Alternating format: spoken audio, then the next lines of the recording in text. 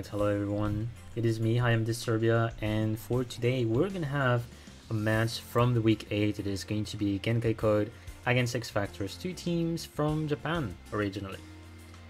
Both of them actually have the same score, but you can see it's not the same run differential.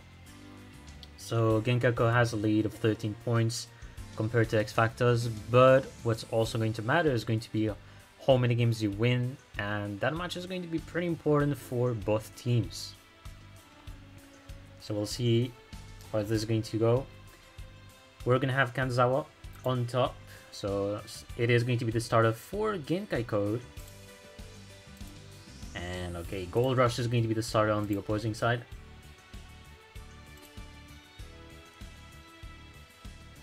Alright, we're just gonna go straight in, guys. Hajime. Good luck to both teams on today's war, and as usual I'll do my best for the commentary. Alright, so let's see what they bring. So Yugimuto on the bottom and Shark on top. So Water or Crystalline on top. I will say mainly Water due to the meta. On the bottom it could still be a Harpy, the tie that bins, or the Gaia. Alright, so Gold Rush is going to have the start, guess the Diva. Classic combo, classic turn. Uses territory of the Shark immediately. And that's going to be an Abyss Dweller on the field. And that is it. He's going to pass a turn. He's still looking fine, but it does depend on the cards that Kanazawa has. Openings are sometimes openings, so some cards will affect the other one. So like for example, if you use Book of Moon, it is going to allow you to go and chain a lot of effects because the opposing monster cannot really chain, etc. So let's see what is he going to do.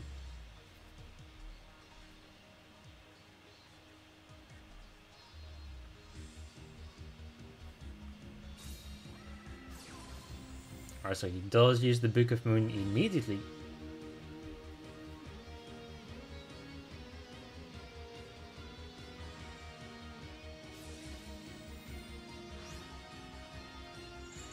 Yeah, he does good. Just in case, use the effect of the Abyss Dweller.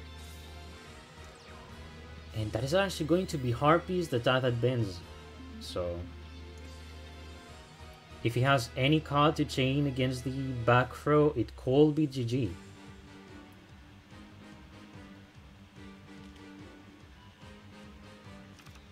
Alright, so he allows the draw for Kanazawa, who is going to search for rest.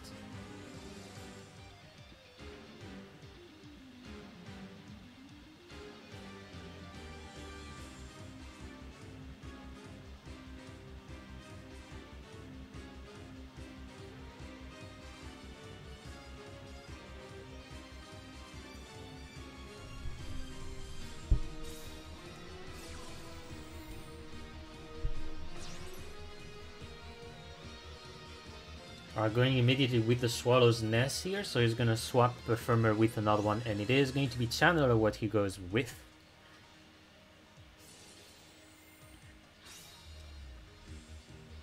So far he's very confident. There's one issue though, and it's going to be if there's any treacherous trap hole that could be quite some damage on Kanazawa. But if he has the second Malevolent Sin, he can still get back to it. So let's see.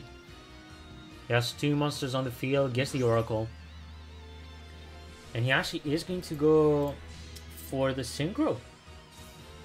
And no chain. So goes with a free Feather Rest, which is going to allow Kanazawa to draw for 2 cards next. And he is also deciding to use the effect right now. So he will bounce the card. It goes through.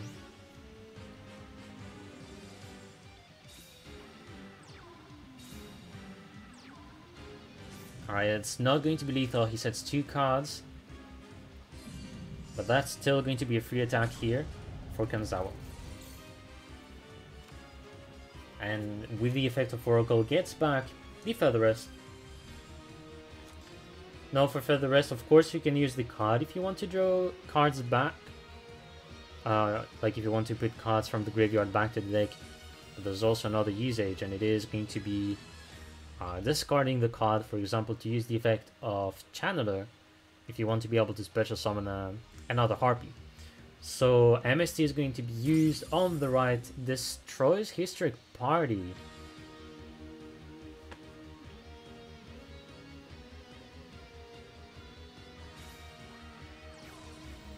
And he opens another Deva.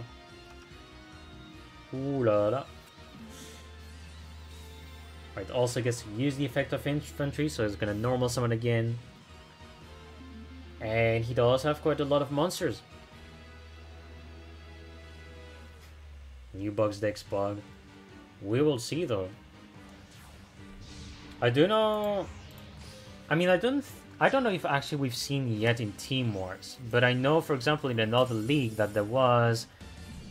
Oh my god, nothing changed. Well, that's gonna be lethal for water, and that also means that it's going to be the first point for X Factors. And hello to you, Saifuddin. But yeah, what I was about to say is that I've seen some people play DDD on another league, and specifically Latam Wars. There's a team that won some games with the deck, which was pretty interesting for sure. And there's also the fact that the new version of the deck is actually, how should I say, it's pretty finicky. And that's the DDD combined with Stromberg. This one I think is like, to me as a deck, it's probably one of the most ridiculous things I've seen in a long time. And we're gonna go with the next duel, so let's just hop in. And let me just see if there was any repeat. No repeat. They go for the second deck, and that's gonna be Zuzu Boil. So Melodious. Unless they do want to troll me like another team did, which means it could be Lindenlight Master Fusion, but we'll see. So 21 cards on the bottom, on the side of Kanazawa. First turn goes again for Gold Rush.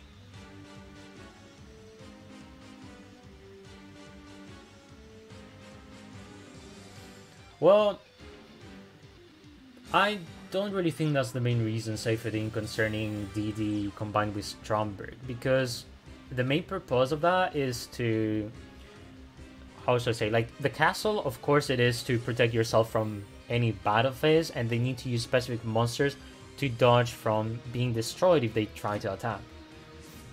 But it's mainly to be able to stall, I'd say. But it sure is interesting. Actually, I guess you're right, Saifuddin. Because then there's another consideration to take in, which is the skill that you use for the deck, because it allows you to skip standby phase. And that is the huge point of the skill. So many cat jumps already. The water is actually opening very good right now. Although, I don't know if Marksman is a good thing to have on the field, but it's still going to be a second monster on the field, so... Shall I say it is fine? I guess yes. Alright, so instant solo movement.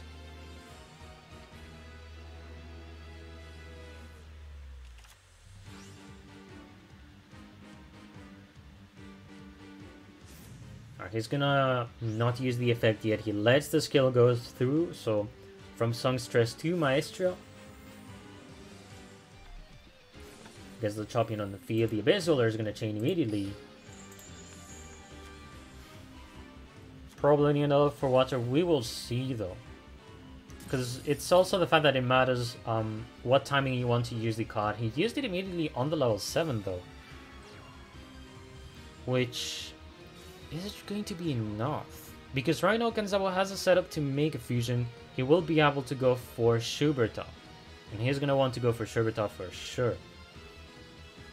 It's just to at least go above the Abyss Dweller and destroy it. Else he can go for the Marksman if he wants.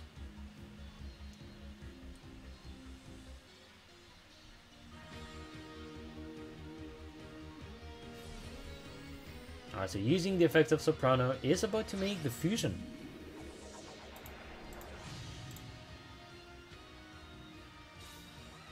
Yeah, exactly. That's something you could stop. Although... one thing into consideration is if you wanted to stop any fusion, you will destroy Soprano, for example, because it's the card that allows you to make fusion unless you're playing the spell that allows you to make the fusion, which is not ostinato, because it's a different kind of card. Like it says if you have no monsters on the field, then make a fusion. But there's another one, which is a spell continuous, allowing you to either boost a monster for 800 attack, or tribute this spell, then make a fusion stone. Either way, that was still pretty good.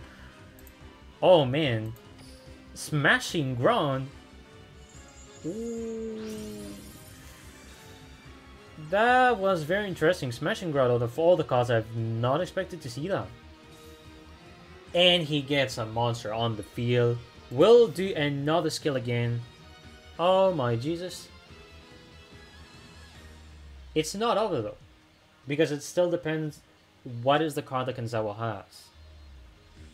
So he's gonna have to read a bit. It depends on who he goes for. But that's gonna be very interesting what choice he is going to go in. Yeah, Necrofusion or TTH, exactly. It's one of the two.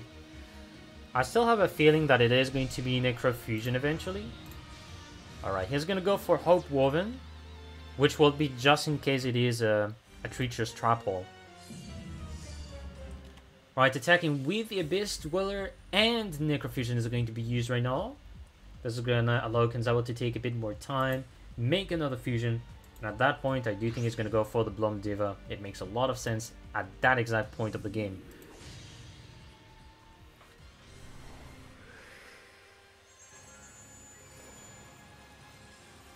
Alright, we let the flower shine here.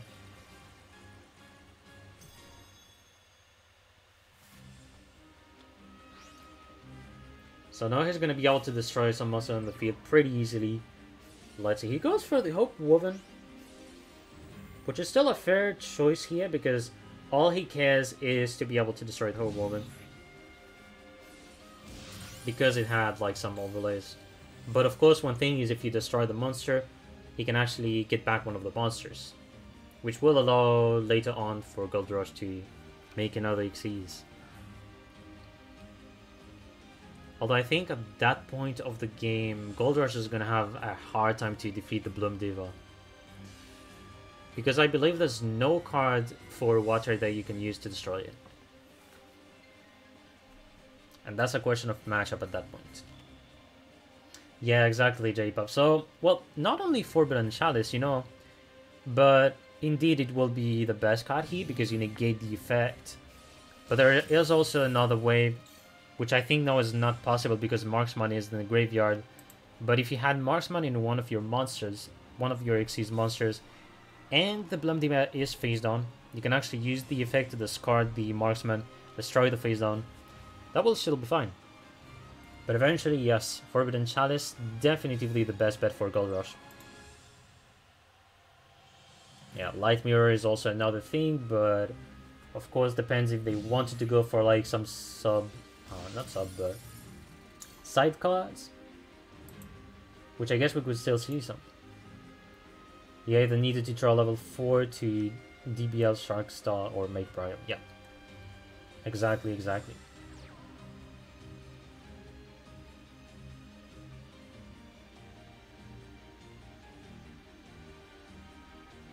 I actually forgot that he could still have droning, but does he play one? I don't know.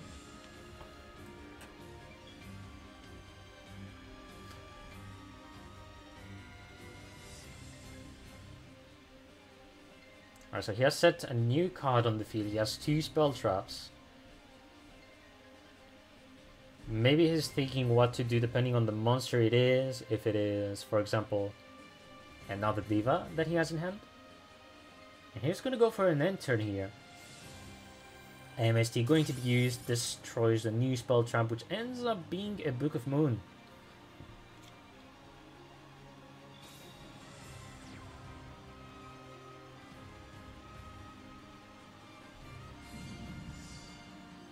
So another attacking of the set unit card. Kanzawa taking the time, doesn't need to summon more. In one way, it's also, I guess, to prevent from a TTH. Alright, so Gold Rush setting a card right now. And that's going to be the turn of Kanzawa.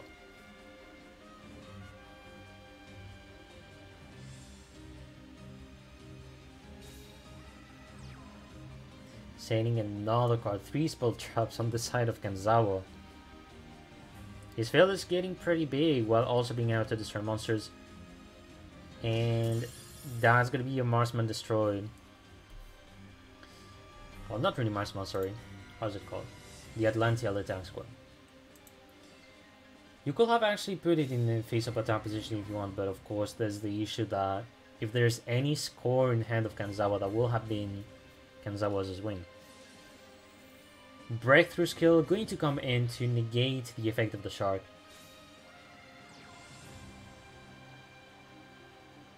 And sending another card on the side of Gold Rush. He has it tied up.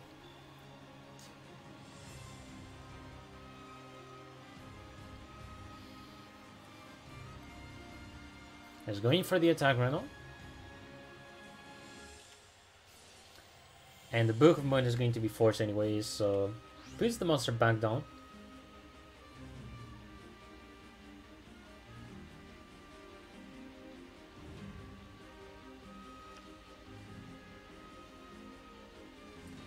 So right now he's going to be able to use the effect of Shark.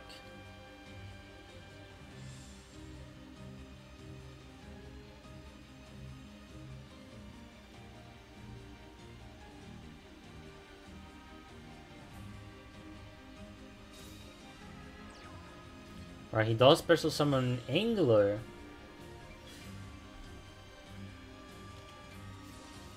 And that actually gets Book of Moon immediately. Ooh, very fast creatures Trapple is going to happen. So he's going to be able to tribute the Abyss Angler and also destroys the Diva, which is important here, so he's able to attack. And he goes for the attack, went in, damage is dealt.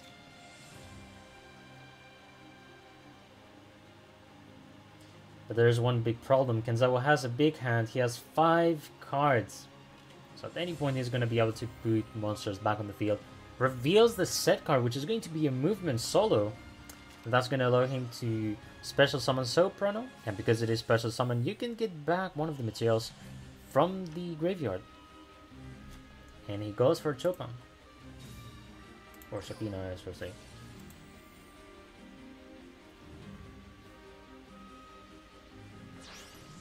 Also normal summons the score to make the fusion.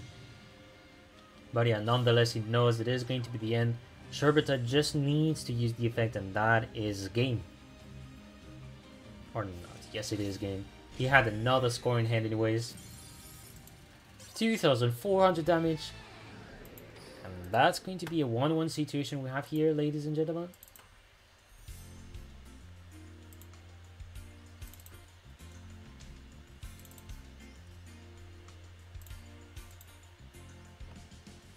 So now it is going to depend on what is the next deck on Gold Rush's side.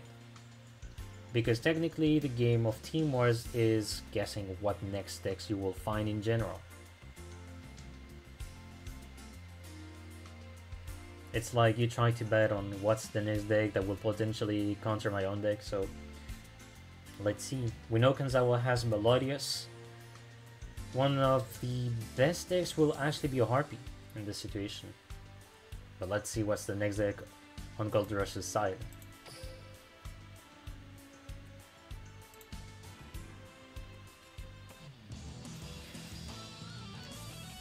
Actually, that's gonna be a mirror match, I believe. Should be a Melodious, but let's see. Yep, 30 cards must be a Melodious 100%. But Kanzawa is going to have the first turn though. 21 cards versus 30 cards. Let's see who's going to win. The major difference between the two decks is that one deck goes faster and the one goes slower. So 21 cards, you generally play pretty fast, while 30 cards is more about control due to the traps that you play in. And he's gonna open very fast the Ostina though. Very, very fast.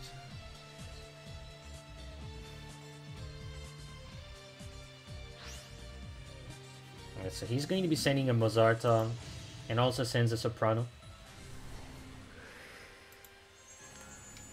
So he's gonna make a Bloom Diva. Fair choice.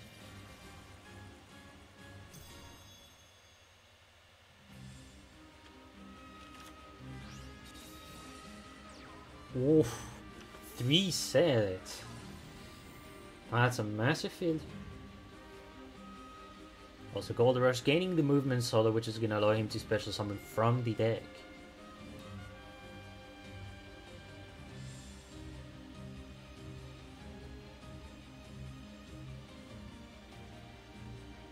So here it depends on the hand he has. Yeah. He went for Soprano, so I was about to say he could summon this one, or let's say, how is it called? The Sonata, which is if you want to gain a bit more attack. So Champina being special summoned thanks to the skill, and now he retrieves the Soprano.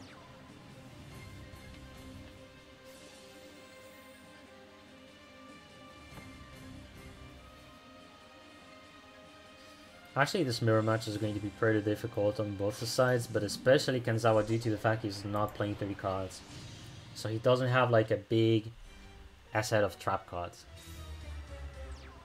Alright, so 2 set cards on the side of Gold Rush.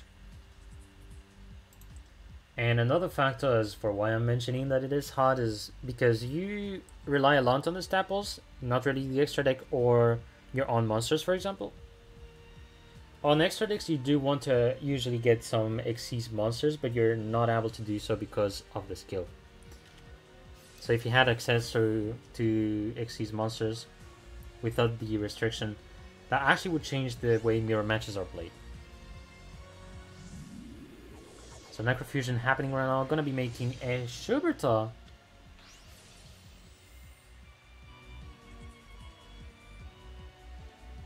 And banishes the material immediately to prevent from a Necrofusion.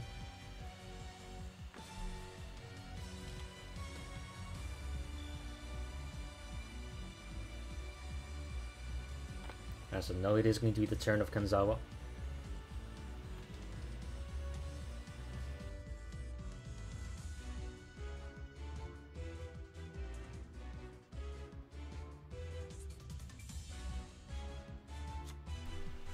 Decides to pass the turn right now.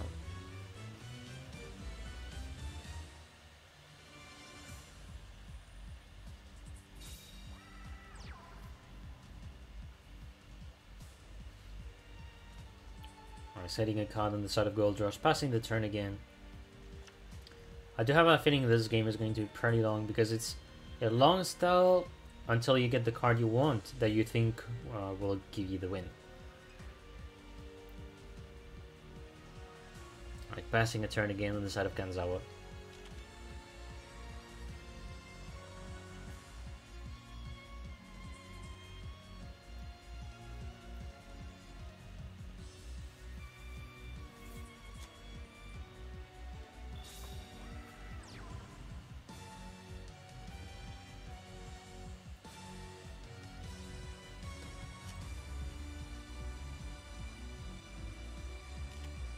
Ooh, he dares put the Schuberta in attack position.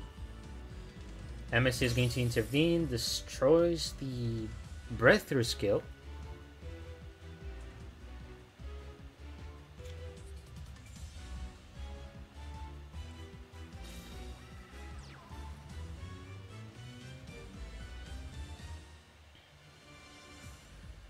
And Gold Rush also ends the turn again, does not want to attack or take the bait from the following Schuberta.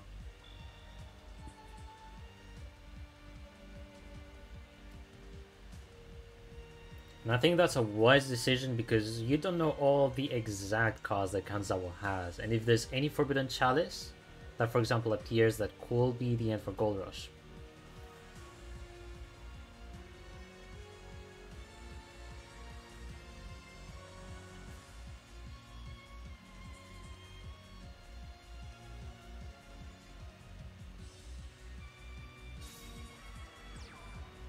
He gets to special summon the Sonata, so he gets a bit more of attack and puts everyone in attack position.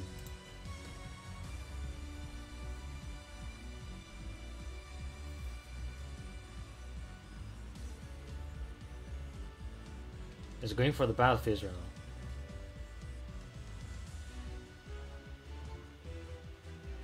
have no idea what card he has, except Forbidden Chalice. That's the one I have in mind.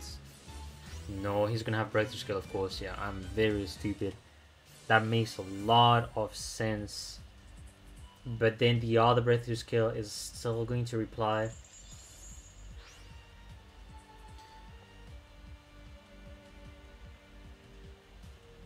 But he gets a score.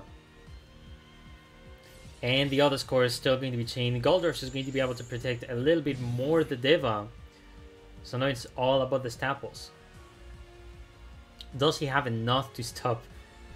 No, he does not. And now it is going to be eventually destroyed. Shoberta is getting so far a free attack, but not yet because Necrofusion is going to be activated right now. That also means another Diva is going to appear. No, it's Shoberta. Let me see why. Diva. Yeah, it makes sense. He can only do Shoberta actually because it's not considered Maestro. Oh my god, another Breakthrough Skill. So no, that's going to reduce the attack of the Shoberta. And that also means Shoberta is going to have more attack than the other Shoberta. But actually not yet. The Book of Moon is still going to intervene. Ooh la la. That actually is a crazy turn what's going on right now. And Shoberta is still going to take a little bit of advantage, sorry. Will banish some of the cards. But let's see which ones is he going to take though. I believe he's going to banish the Melodious from the opposing side. No, he banishes all the cards from the opposing grave. Fair enough.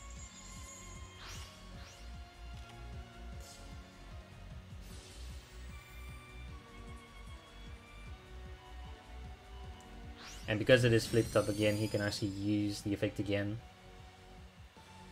So doing many banish on the side of Gold Rush.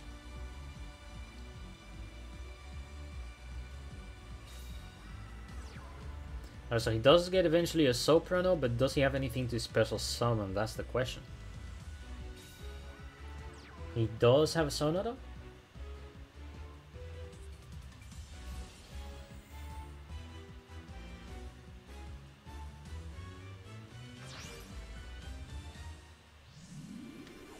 So making another fusion, going to be another Shoberta. That, I believe, is going to be the second one we see from Gold Rush. And he also sets a card. Yeah, goes on the battle phase, no choice but tries to attack the Sonata.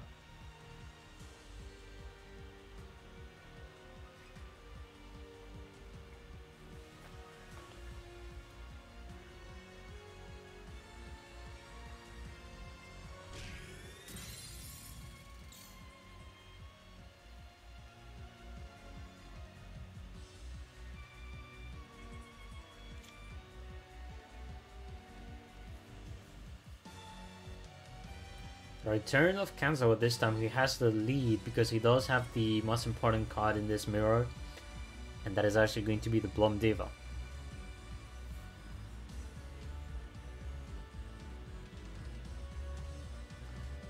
So at that point, he is going to be able to put so much pressure due to the fact that there's two Schubert on the field. Both of them can banish monsters, spells, and traps. But yeah, of course, because you have the Diva attacking first, that will be pretty useless. And Shuberta is now attacking, dealing the damage, does not use the effect yet. Which is very good because he is reading on the potential Necrofusion that Gold Rush could have. And he's gonna force the Necrofusion right now.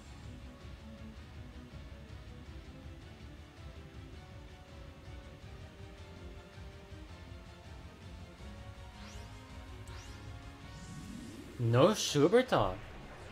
He didn't want to use Shuberta right now, so Blum Diva is also going to be on the field here. End phase. Only a Diva on the field. Very understandable though, because you will still have the need to negate the effect of Deva. And Kanzawa cannot pass it yet, mainly if he's playing Breakthrough Skill, because he's gonna have to rely on a trap. Crazy. Should already banish once, I guess. I believe you're right. If we're talking about the blue one.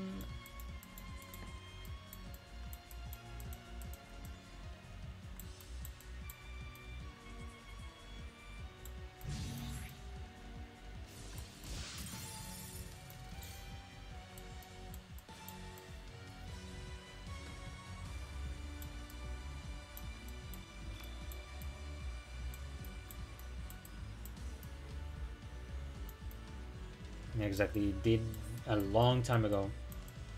So turn 2, that was the banishing. But anyways, gets destroyed by the Deva. So Schubert is in the grave, and that's 2 Devas on the field, but one has 2 set cards.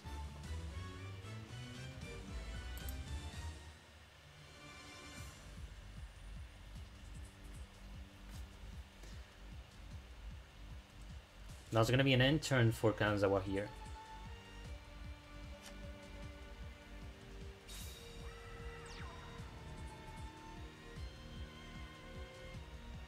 Alright, sending one card on the side of Gold Rush. Gonna be the turn for Kanazawa.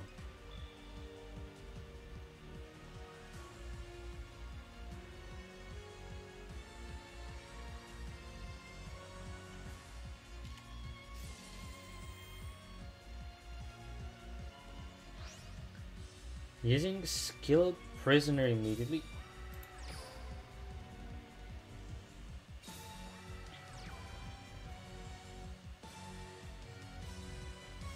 Alright, fair enough. He wanted to get all the traps on the field. Hence why he uses Skilled Prisoner. So I do believe similar play. Yes, indeed. Gold Rush sets another card on the field.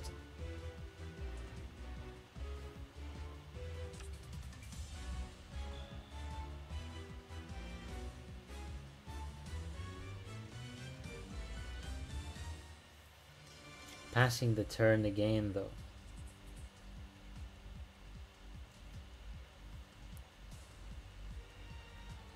Same thing goes for Gold Rush.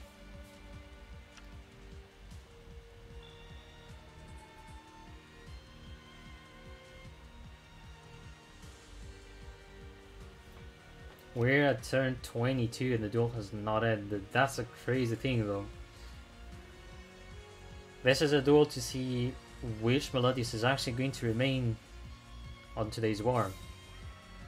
Now I don't think it is going to be the only Melodius we see from both teams. We will be able to see more for sure. So Gold Rush sets another card again.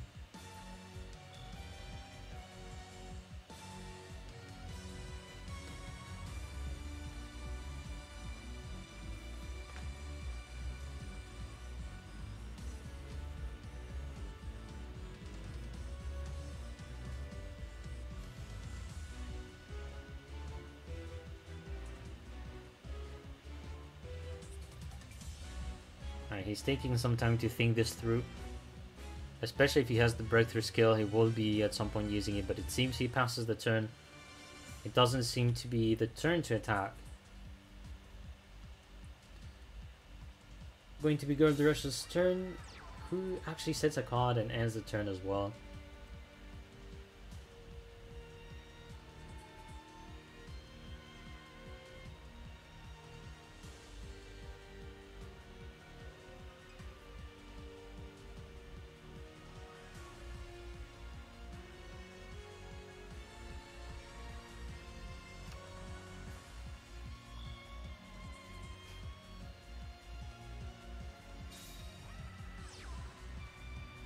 Alright, Kanzawa normal summons the score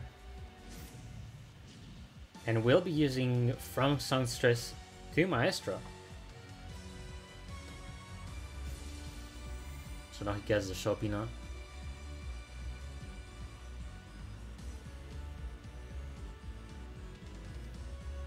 I'm using the effect of course to get back the score.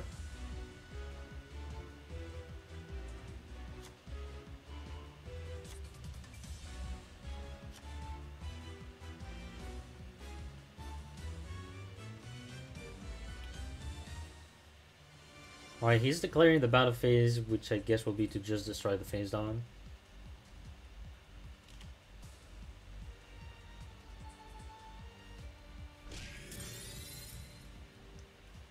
And now the score is actually going to be destroyed.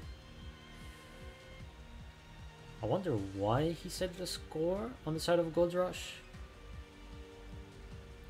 Because you usually keep score. You usually keep score in the hand to reduce the attack and defense at some point. Or you can use it to combine it with the skill from Sunstress to Maestra. Like basically what Kanzawa has done. So Necrofusion is going to be used on the side of Kanzawa, but Breakthrough Skill is going to come.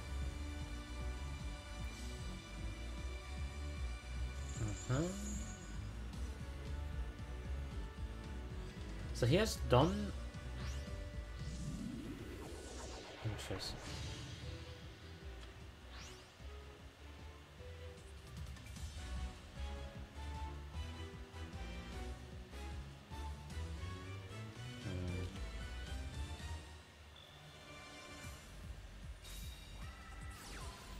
So Kanzawa starting off place, he now uses the MST that eventually is going to destroy a first movement solo.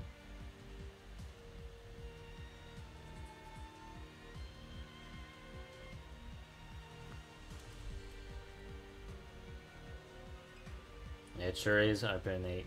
It sure is.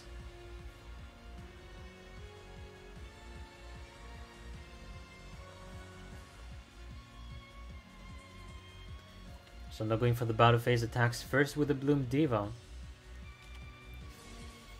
No, he's able to use Breakthrough Skill.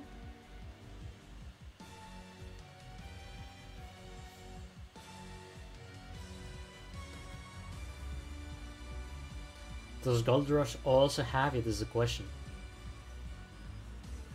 He will eventually need another card to be able to negate the monster's effect.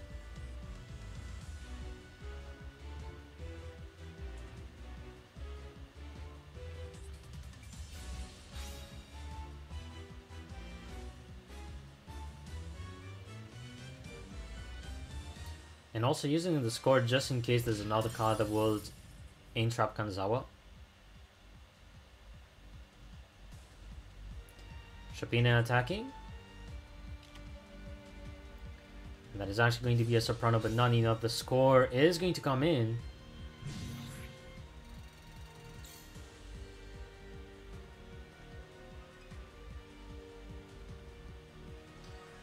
I do believe 3 scores has been already used. 1 of them is banished, 2 shall be normally in the grave. So Kanzawa has been able to clear the board, but is this going to be enough though? He has 1 card remaining in his deck.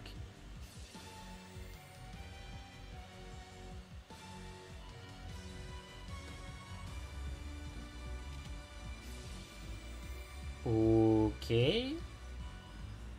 Very interesting what's going on. So he uses the Breakthrough Skill to force the effect of Shuberta to be used. And he had the Super Team Body, gets back the Diva on the field.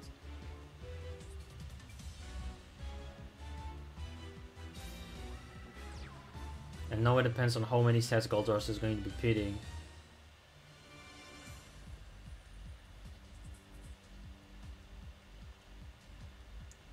Because that last turn is going to be the last offensive play from Kanzawa, because we know he has a Breakthrough Skill also in the graveyard that he used on the previous turn. And that will decide the duel. Alright, 3 set cards, goes for the Book of Moon. Uses it on Shuberta to reset the effect, use it again. And of course, because you have Shopina on the field, you can use her effect to get back the score.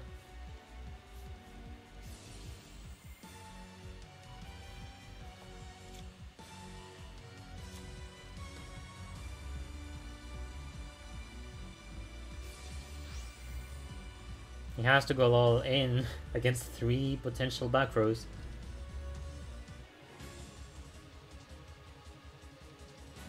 We're attacking first with the Diva. The breakthrough skill is gonna come in. But of course there's the score in hand, so Kanzawa has to use it anyway. Reduce the attack and defense. Skill Prisoner is going to come in. So he is not affected by the score, or is it? No, he's affected eventually. Because it has to be from an effect, from a monster effect on the field. And he is going to take the win. By having 0 cards in the deck, Kanzawa remains with his Melodious. And that is going to be a 2-1. What a duel this one was. Oh my Jesus. That mirror was very crazy, I gotta tell you that. I cannot believe this.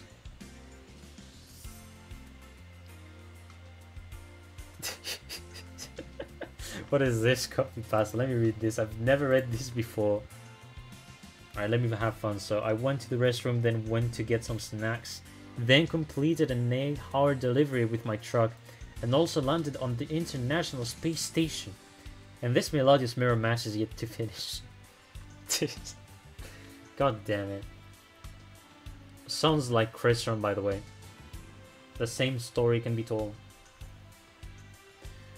So now Gold Rush is out and we're going to be waiting for the next player on the side of X Factors.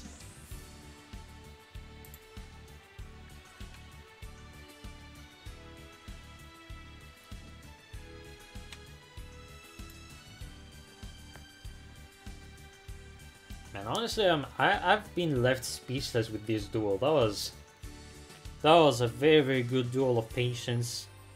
And knowing if you have all the cards needed to be able to potentially do lethal.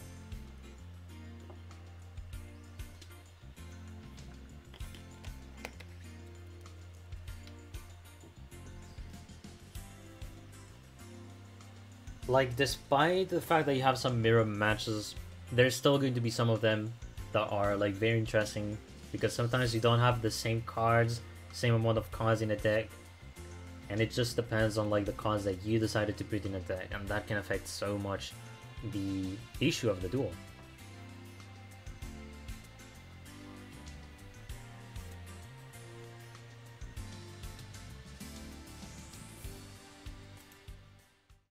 So I'm just going to be changing this for the moment because we're going to be waiting for the next player on X Factor's side. 2 points so far for Genkai code and 1 for X Factors. That was a very long duel, but of course that was due to the fact that it is a mirror match.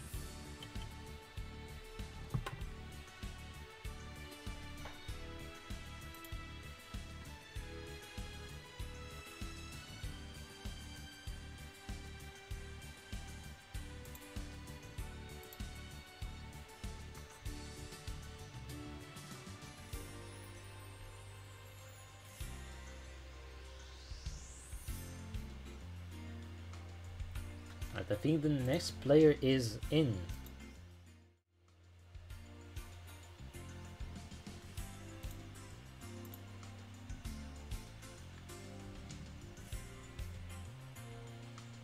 Alright, yes, he is in. We're just gonna go straight in. Smug is going to be the next player.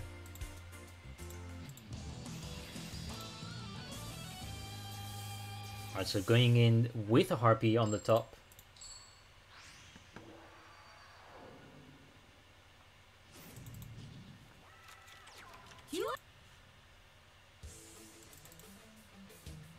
Alright, so first turn is actually going to go for Smug.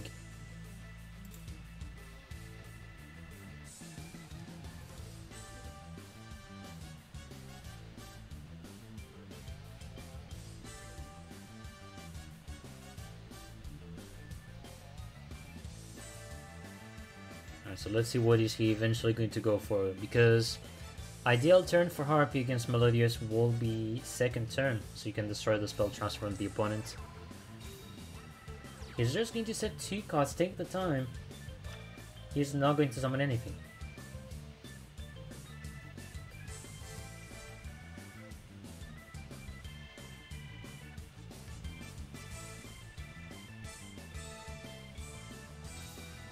I turn off Kanzawa. going to be normal summoning Sonata. Of course, to use the skill. Does he want to? He's hitting 2 cards, does not want to use the skill yet, he's just going to attack. So it either means he got the Maestra or the 2 Maestra in hand, or maybe he just doesn't want to use it. It's one of the two.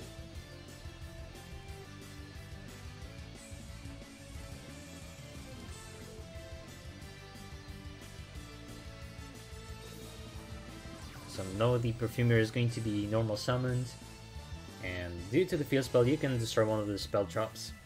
It goes for the middle one. And that's going to be a breakthrough skill, but if there's any Swallow's Nest, you could be able to dodge the negation. Or... let me see, yeah.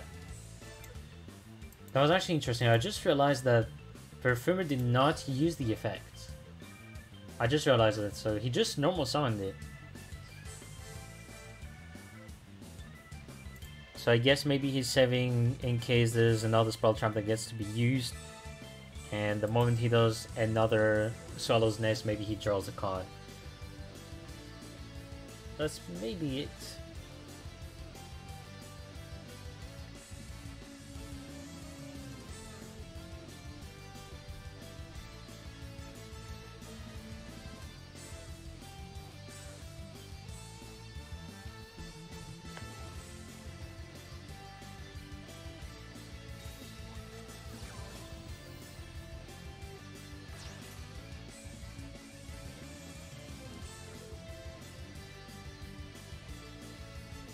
Alright, so he does use Swallow's Nest right now.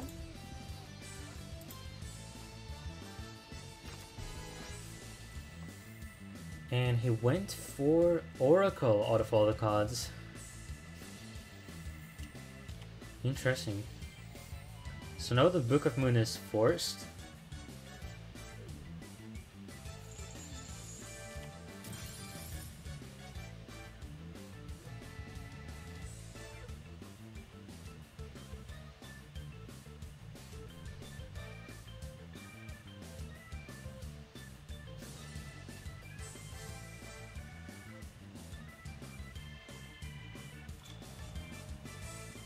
And he ends the turn right now. But another end of turn as well for Kanza was going on. So that's giving another chance to Smog to potentially go for lethal.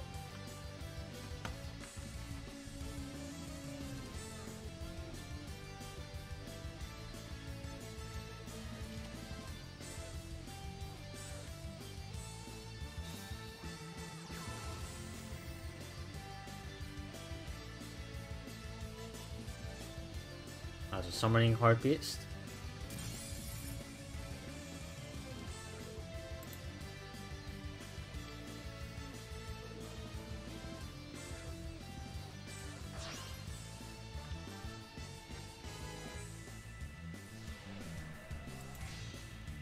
I still think there's a Negotist that has been used as a bait, like one of the Fate Zones, but no, it's going to be the one up.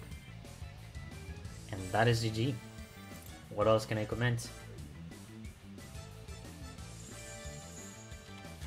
Bounces back the monster's core, cannot use its effect. It's only while you have a Melodious on the field. And GG. Also has a Featheress, come on. He had the Featheress hidden. Alright.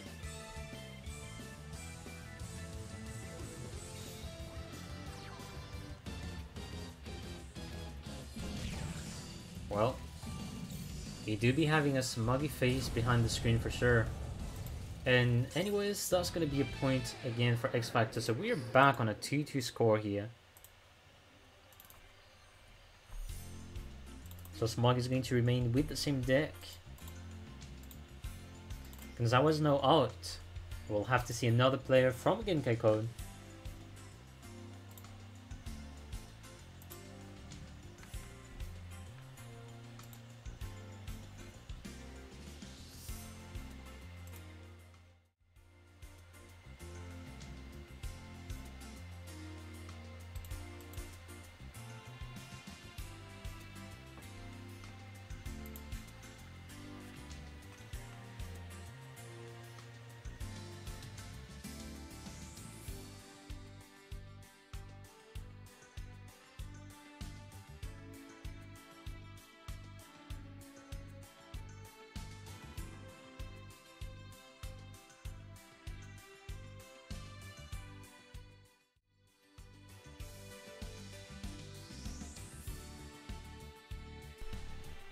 And we're back. We have the next player on the table.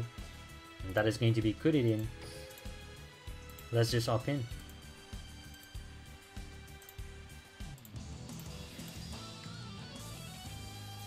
Alright, Sartorius Kumar on the bottom.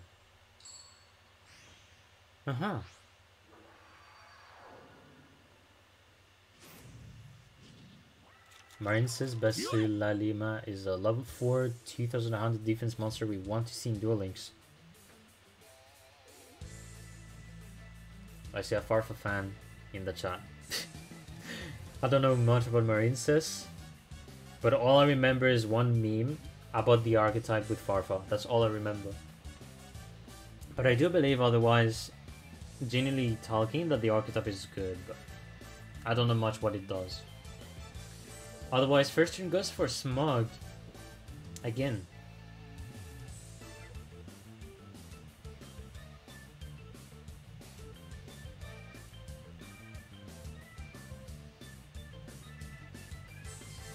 This is so interesting because I have no idea what deck Kuririn is playing. Because if this is Light Barrier, which I'll have to verify. Yeah, eventually it's going to be a Light Barrier we see from Kuririn.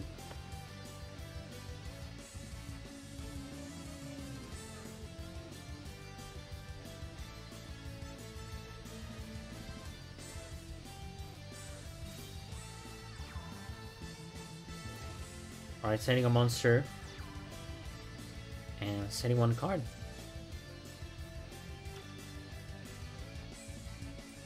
So that definitively is not what I thought.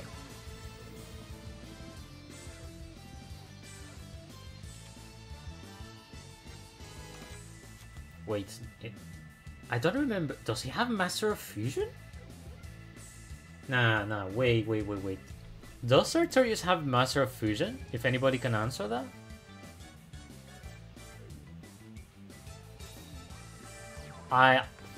Alright, let me see if I can't find it in the Google, because this is honestly a huge surprise. I've never seen that before. What the hell? I mean, I do believe it is what I think it is, so Sartorius.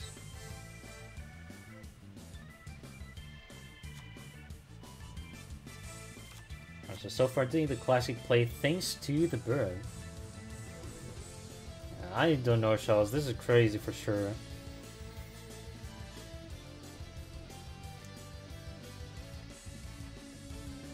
Maybe it's another skill instead of the... Like, it could not be Master of Fusion, but it could be another one. Who knows?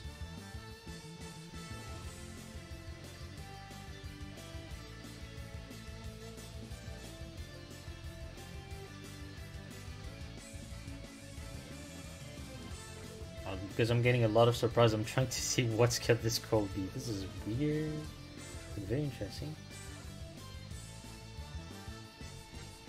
Arcana Swap. I've never seen that version. If it is Arcana Swap, that's something I've never seen before. Then thank you both Steven and Shaw's. So you can swap all Temperance for other random cards from deck. Okay. Okay, that makes sense then. That makes sense why he uses that. Man, that's crazy. I've never seen this version before.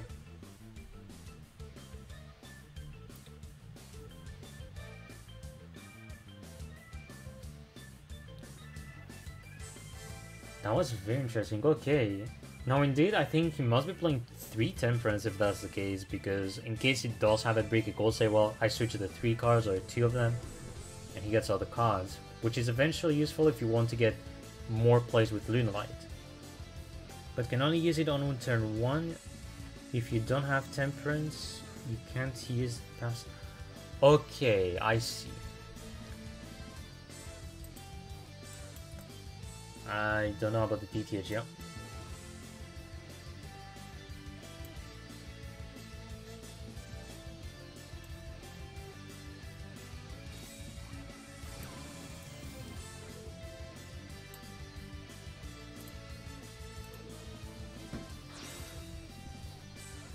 So now he's going to be making a fusion right now.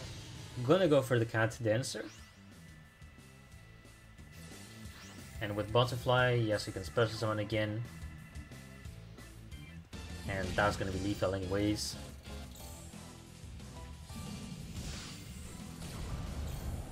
Lunalight is going to be taking the point here, so 3 points for Genkai card so far. And we move on. No, Smug has to go forward the next deck. Alright, so first point for Kuririn. First loss for Smug.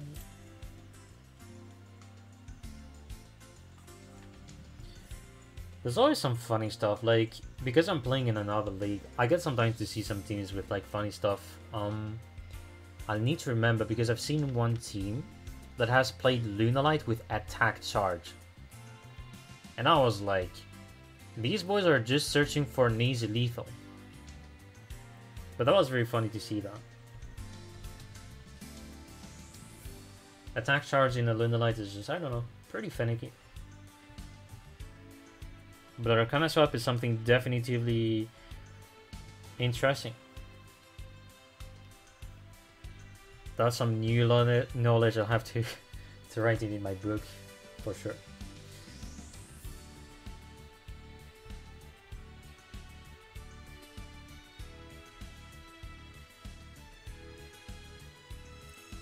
Alright, I remember which team actually has used Attack Charge. That was Glance out of all the teams in Latam Wars.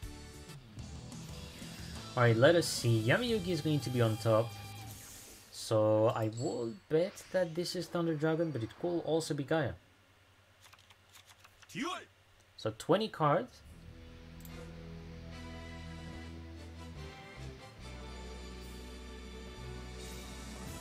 And first turn goes for Smug again, setting 1 card. And 2 cards. Actually, I'm speaking fast because I almost forgot that could also be Yosenju. That could still be Yosenju, what we get to see from Smug.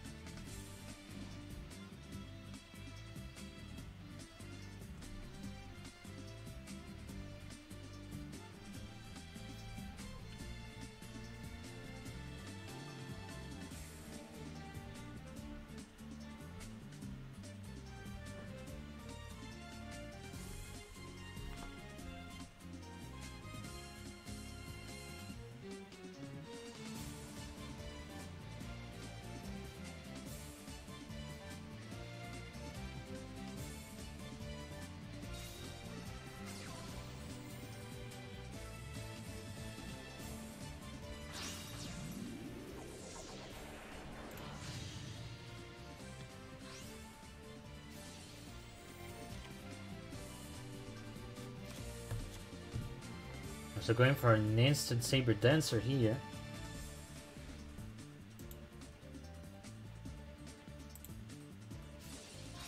And Gas here's the Butterfly, so he's gonna be able to get that for 1,000 here. But is this going to be enough? It actually is going to be enough. Well, I'm still going to bet that was a Yosenju. Jeez. Well, it's on 4-2. The Smog is gonna be out. Kuririn remains on the field with Lunalight.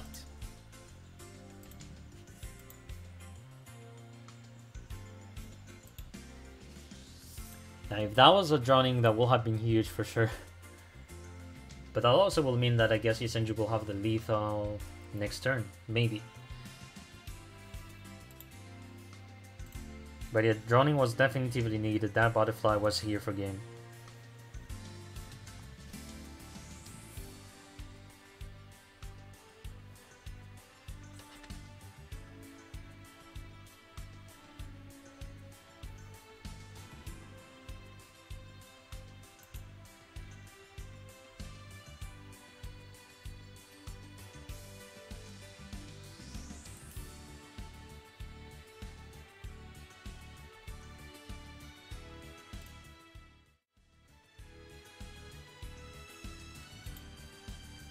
Alright, so far I'm just going to be waiting for the next player on X Factor's side.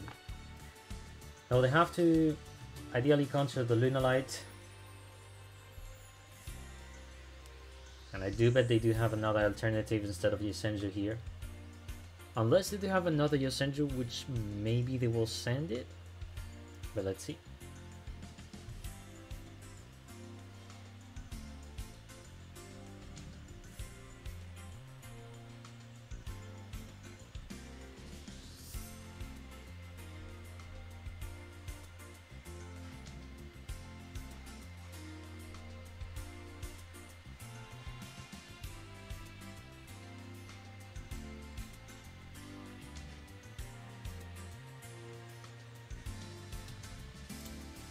Alright, so we're back in.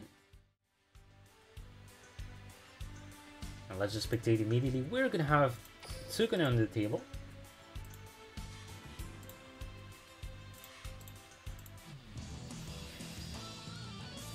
Alright, yeah, third choice here. They're going to be sending a Melodious to be able to counter the Lunalight.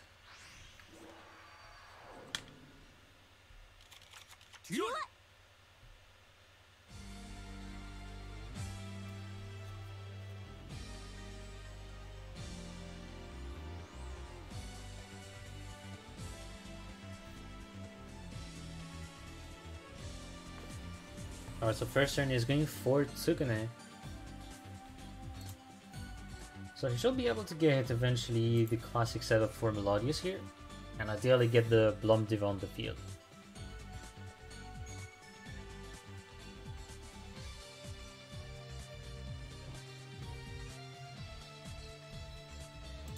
Well, I'd say I'm speaking too fast because you have to think that Blum Diva is indeed the way out against Lunalight, but there's also the fact that if you have any monster that gets to negate the effect from Blum Diva, which I'm talking about the Tiger King, then goodbye to Blum Diva.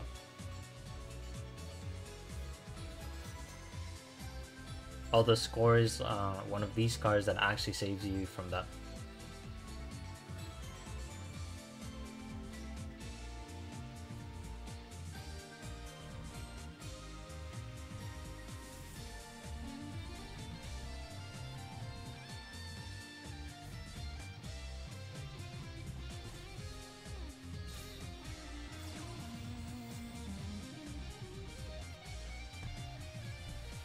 He opens with the first movement. He gets a Soprano on the field, tributes it using the skill, and will get Chopin. I still don't think we've seen anyone playing Mozarta yet, but it's not one of these cards you use often, but he actually plays Mozarta. So that makes me think he has... Let's see. Okay, he has the Chopin indeed. So I was thinking you could or summon a Soprano again from your hand by using the effect of Mozarta, or you use Chopin.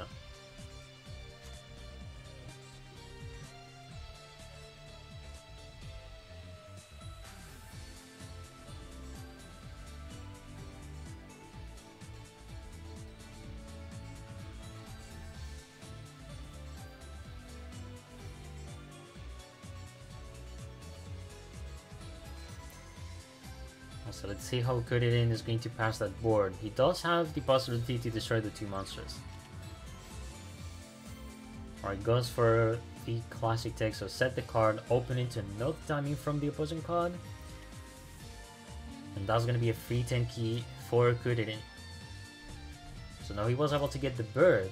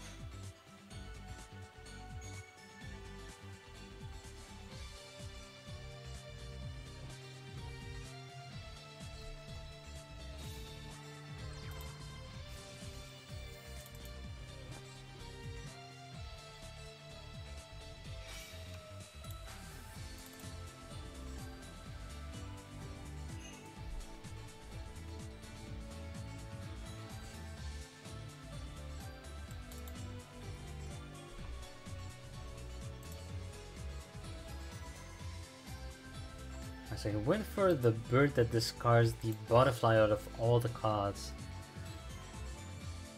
Doesn't seem to be a good hand for Kuririn.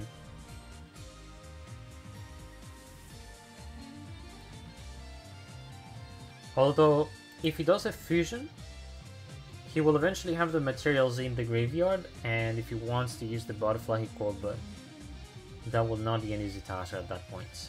He's gonna pass the turn by just using the bird.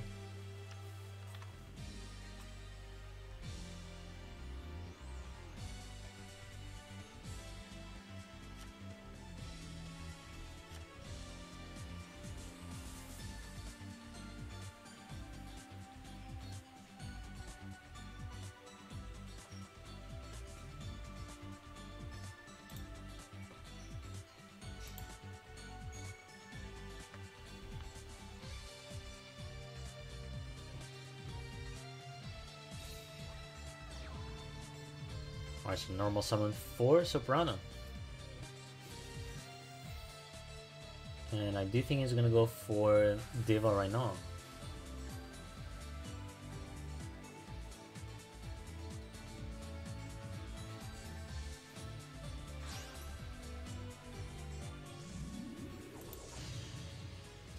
No, he goes for the Bloom Prima.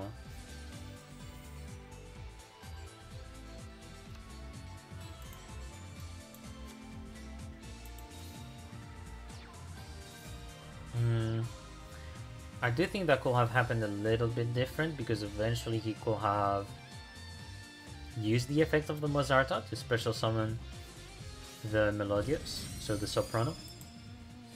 Oh my god. That actually is going to be enough for lethal.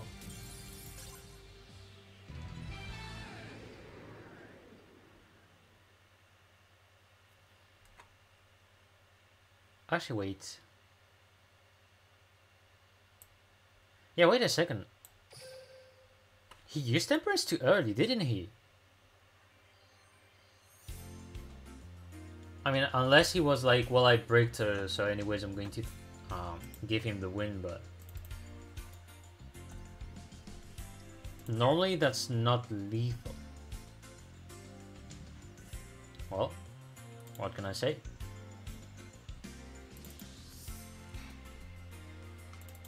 So no more Lunalight on the side of Kuririn. We have to move for his next deck, sorry.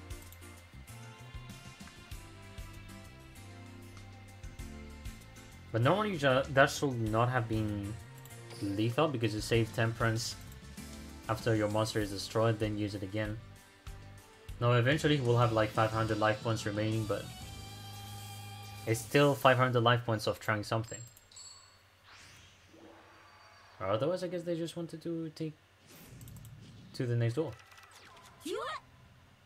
Which is going to be understandable, because Harpy is going to be the next deck from Kuririn.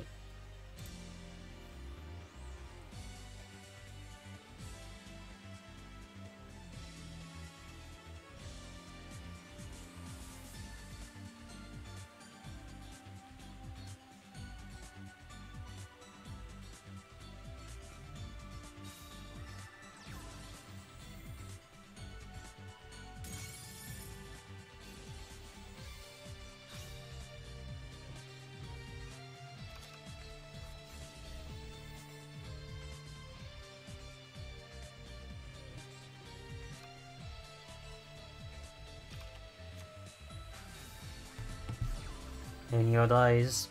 Not yet, maybe Turkish. I guess we could see some odd eyes advance again if we see some Thunder Dragon. So going for the synchro right now, Feather Rest.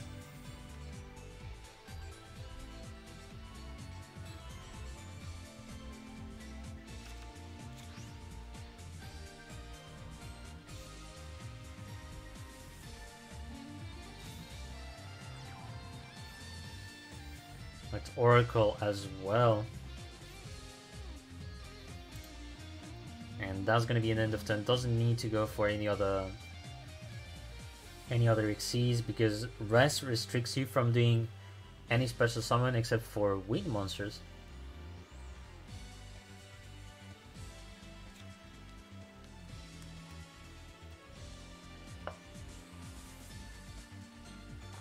Well, you could actually do a second Cyber Slash if you wanted as well. That's another thing you could have gone for.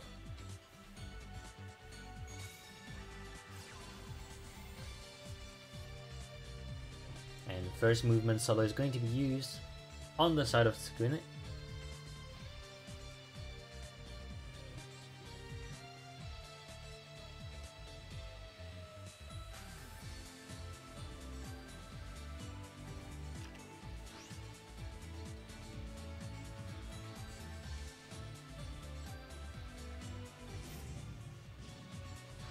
Going for the skill. And it's going to be either Mozarta or Shopina, depending on the hand you have. If he is tricky enough, he will have gone for Mozarta if he has the Soprano in hand, but if he doesn't, Shopina is going to still be the best alternative. Well, actually he had.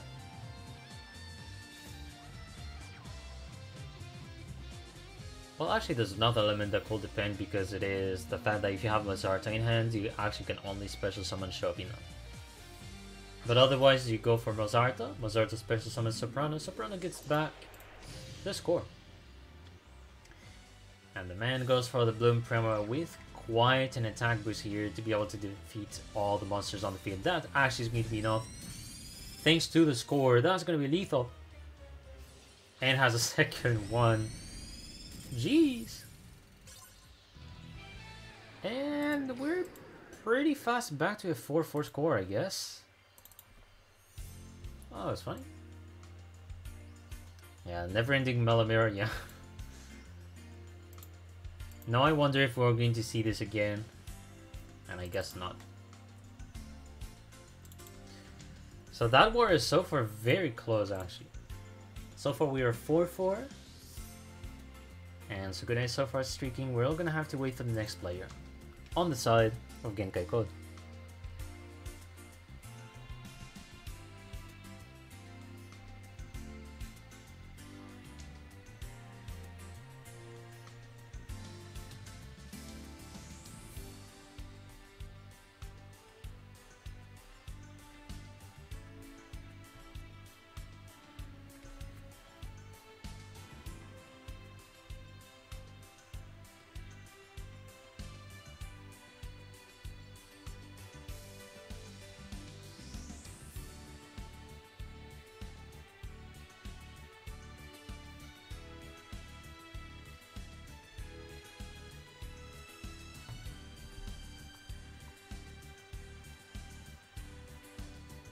Alright, so the next player joined the room. Let's see who it is going to be.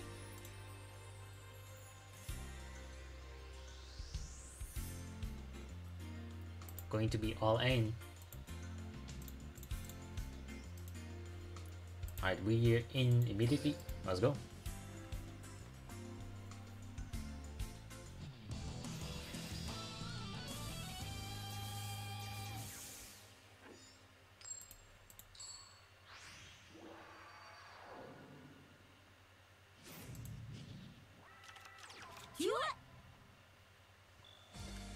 Alright, so they do send another Harpy immediately in hope to counter again the Melodious, although I don't understand their position.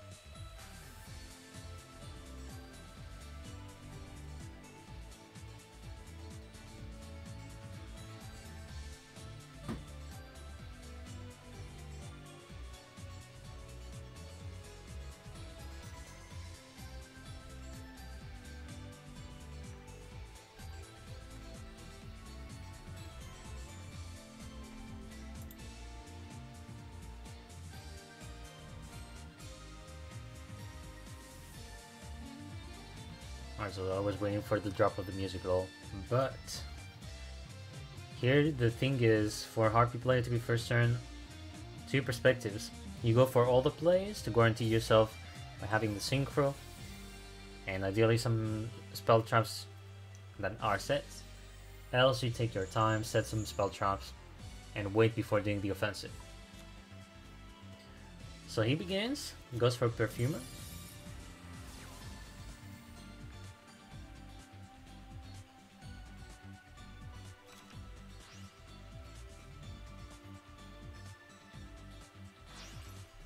So definitively going for the synchro here. Cyber Slash.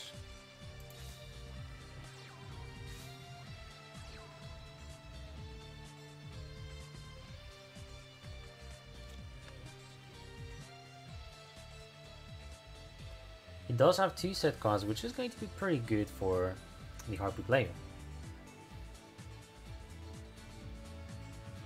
I know it is going to be the turn of Tsukune. And it all depends on the opener.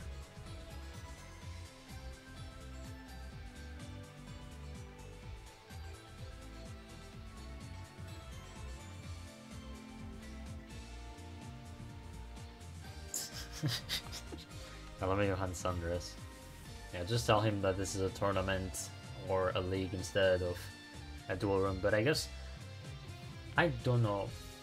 There's always two sides, I think. Some of the people, I guess, they like to put ID Sala, ID room, you know, just for the meme. I will guess that. There are some clever ones, I guess, sometimes. Anywho, MST came in very fast. Destroyed the face down on the middle.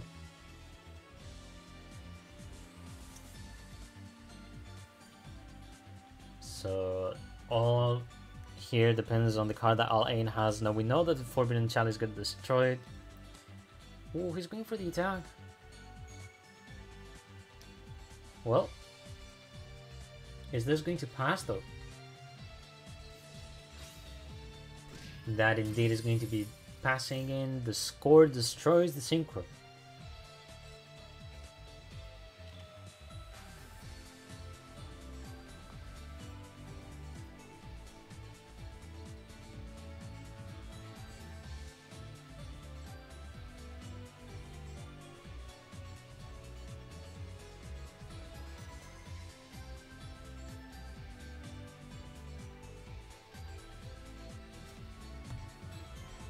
On the turn of Al-Ain, he has two cards.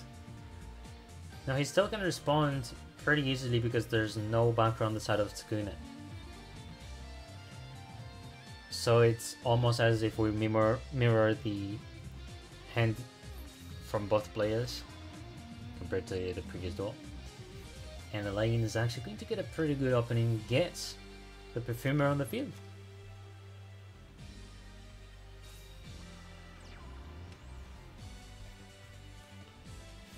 Sets two cards and attacks again, but will receive the last score.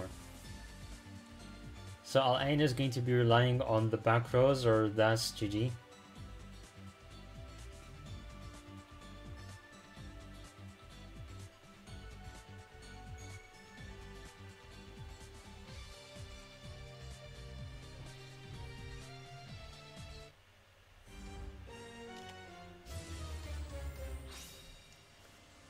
Alright, this is very important. Is the Strict party going to pass? It does pass. Now, what was very good here is he didn't rush on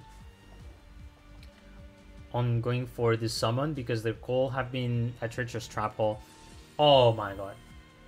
He had both. Come on. He had both. Sheesh. Well, reverting the whole duel. I do think though any MST will have been enough for game, because eventually the Historic Party, if it was destroyed, that was over.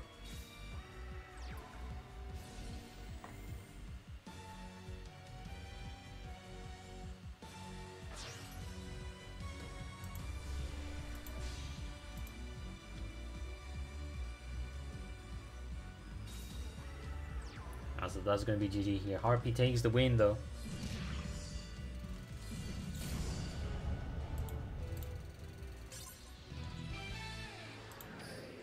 So that's gonna be 5-4.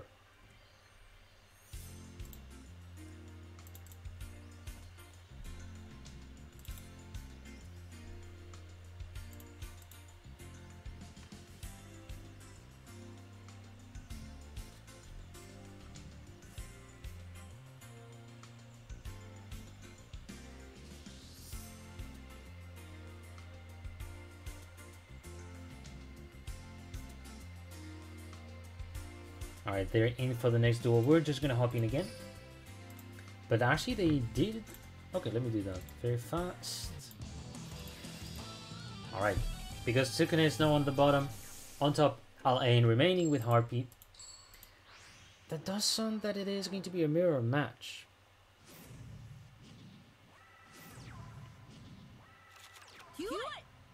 Yeah. Alright, first turn is going to go for Tsukune.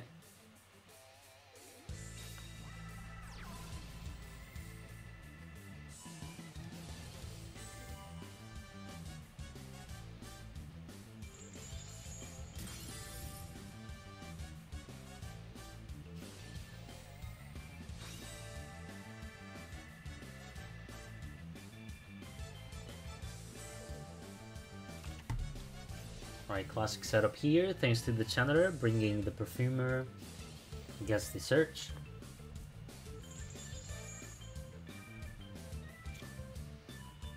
Gets the rest. Classic.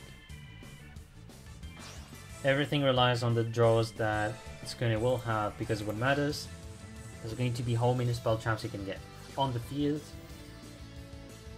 to be able to defend yourself.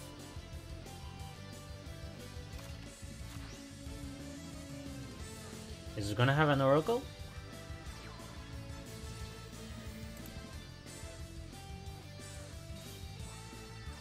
And hello, NNS. Hope you're doing good.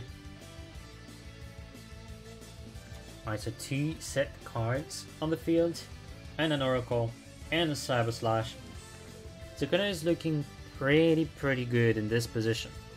And of course, the 2 Harpy's Hunting Ground have been destroyed. So even better.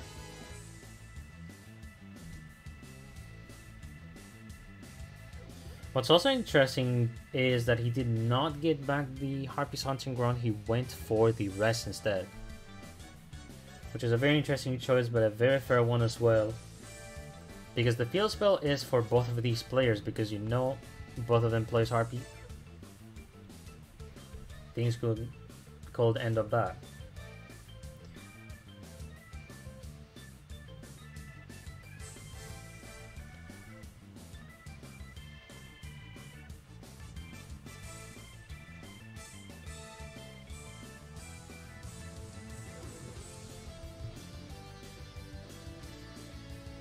So Al-Ain taking the time to think for the plays. He has to play around 2 potential back rows.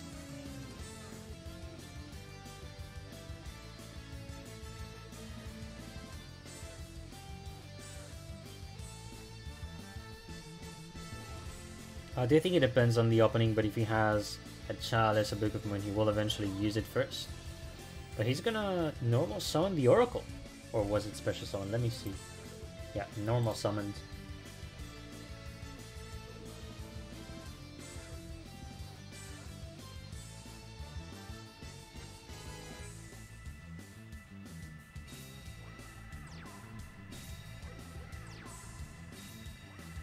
Three card set. Jeez. Well, I do guess at some point he's gonna bounce back the Oracle, does he? He eventually called Elsie Waits.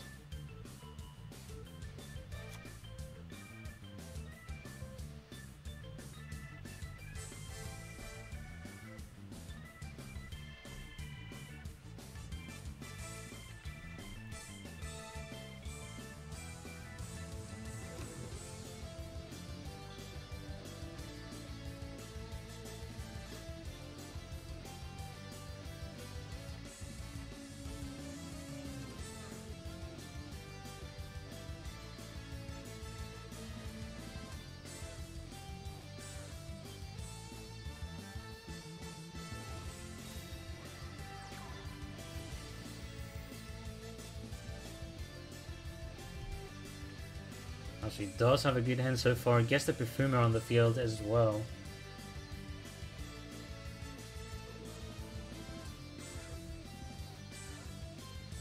So here for the duel, it's not really over because you have to think that there's 3 back rows on the side of Al-Ain.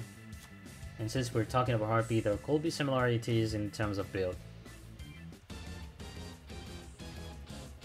Here's going on Aeon. Okay.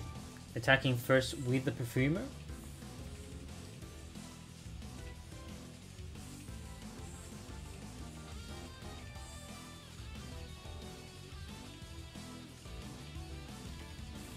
And Forbidden Challenge is going to be used. Does he have a reply to that? We should be in damage then.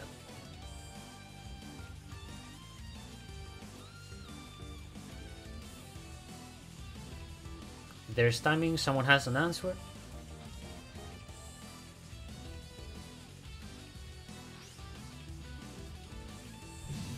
No, he's going to take the damage here. And he's now going to attack with the Cyber Slash.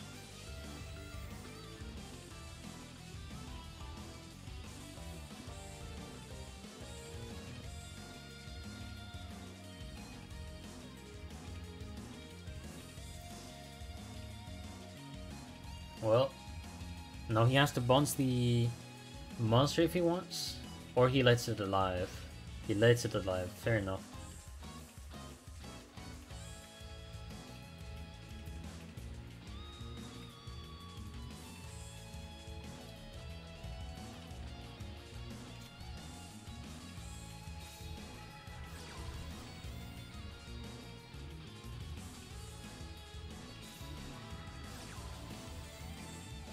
Alright, so now he got back the field spell.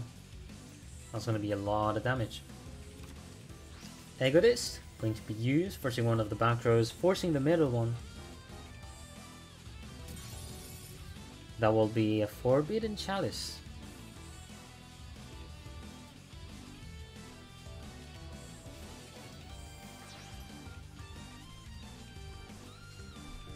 And also goes for the Swallow's Nest.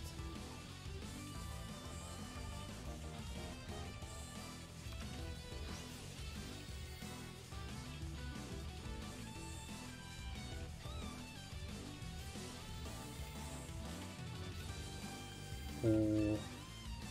That was actually a Swallow's Nest what he had. Now the Swallow's Nest is sort of going to be fine because you destroy the field spell.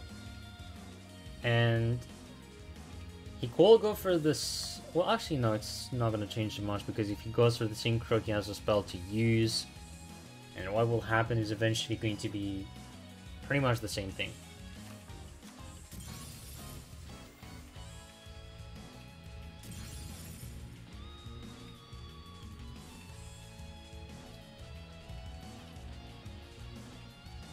So basically, so far, Al-Ain is taking back the lead.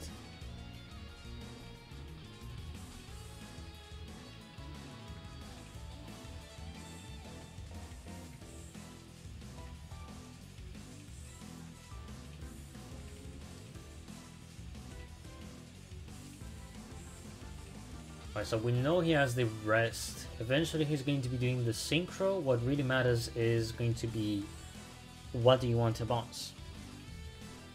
Because if he bounces the Harpist, what's going to happen is eventually he is going to allow to get more resources for Tsukunet. Otherwise, if he bounces the Synchro, he can indeed destroy the Harpies, but then if it's not enough for lethal. Okay, going for the Patriarch here. Not being greedy, he's going to take the time first of all, thanks to the Patriarch. That is very finicky, but that is also risky at the same time. We'll see what's going to happen though.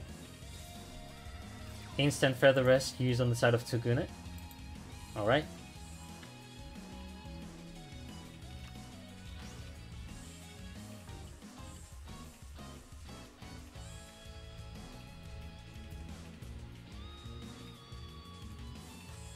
Passes the turn.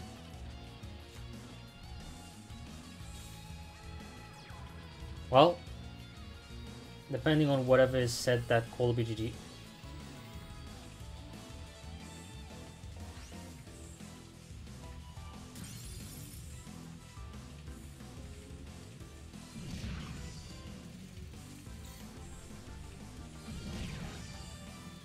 And that is actually going to be lethal. Swallow's Nest was the last card face down because we know the other one is Rest. And that is actually going to be GG.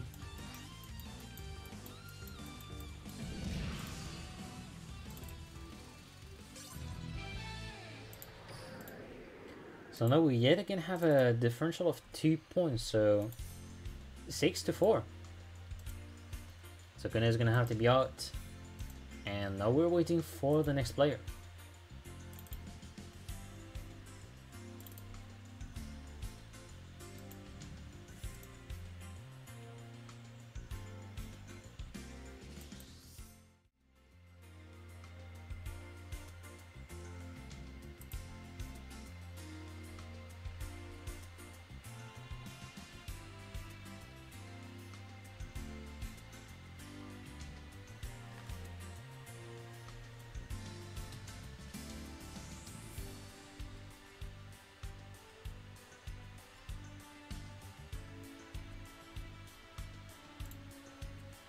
As the next player's in.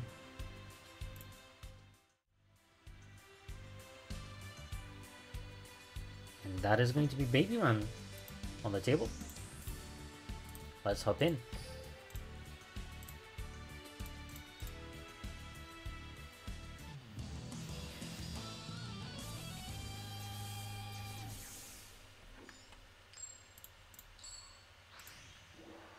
Alright, so that eventually is going to be a Harpy, but not the same skill that either bins.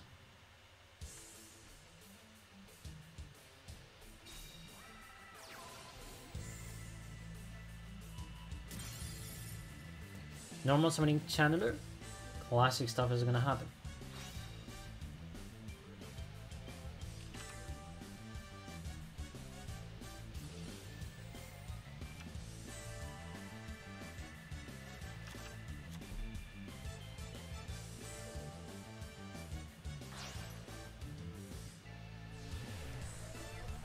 I saw that hazy.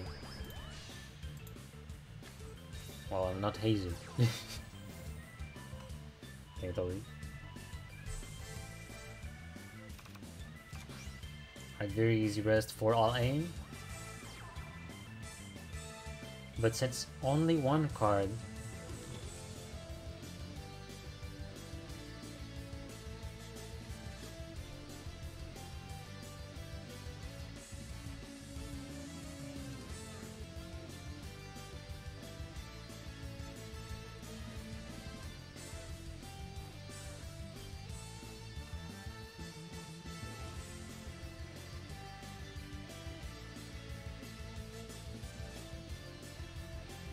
right, eventually he has 5 cards.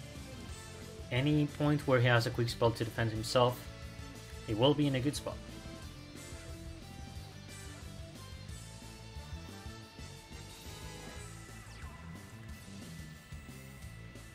Okay, it is not going to be Harpy. That's something I don't know how I did not consider the fact. Like, it is a new player that enters the room and I'm like saying it's Harpy. Well, I mean, you can risk if you want, but it doesn't make sense. So that's going to be Lunalight Master Fusion, definitively, because of Jaden. But I promise I have so much the habit. Every time I see Jaden, I'm like the type that bends every time. Every time. It's so crazy because I want to mention that on the previous days of Duel Links, people played a lot with the Tractor. So you had decks where you play certain decks and all, but even if it's the same skill you were playing a Tractor that maybe the other one didn't know. Well, some of them you could see they activate on like the first turn, but it usually gave a feeling of surprise. And I think we're lacking of that, so that's very safe.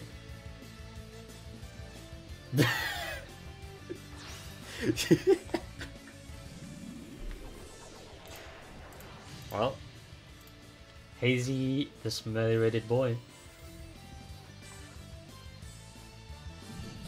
That was gonna be your title, Hazy. Alright, free attack though for the Saber Dancer. And all the classic thing is the difficulty for a Harpy player is to eventually get a way to destroy the Saber Dancer. Now, I mean, we've seen some tech from the water player on the first duel. We could see the same spell that he used, because that will eventually destroy the Saber Dancer.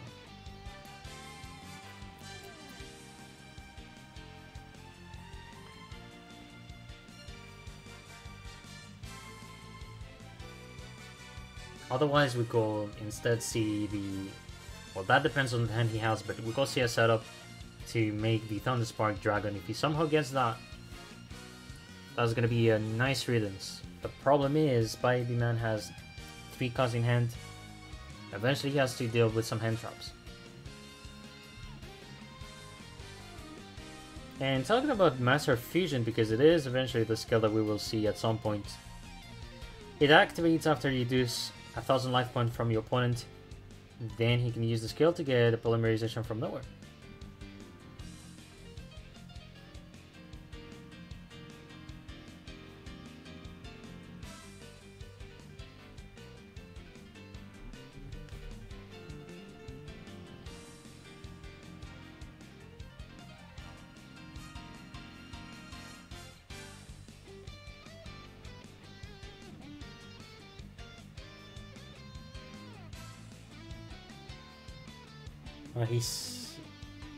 He hasn't done any play so far. But yeah, remember when Judai played Lunalight in the anime? I do remember Silent Joe. I was actually in episode 52 of GX.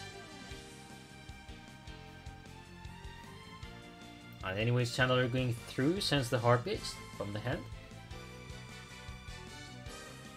And I do think he's gonna have the setup, because no, he just needs to get Perfumer, you get to search Egotist, and hope for the best with the Spark Dragon.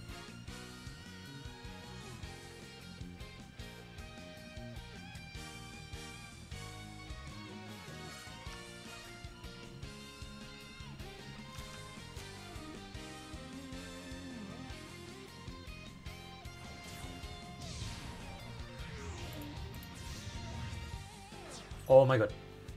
Oh! Utopia Ray! Going all in! What a mad, like going for an Utopia Ray. Okay. I have not expected that. No, it's not going to be lethal though. He's using all the effects right now. It's not lethal at all. But he's going to be able to deal a lot of damage. Well.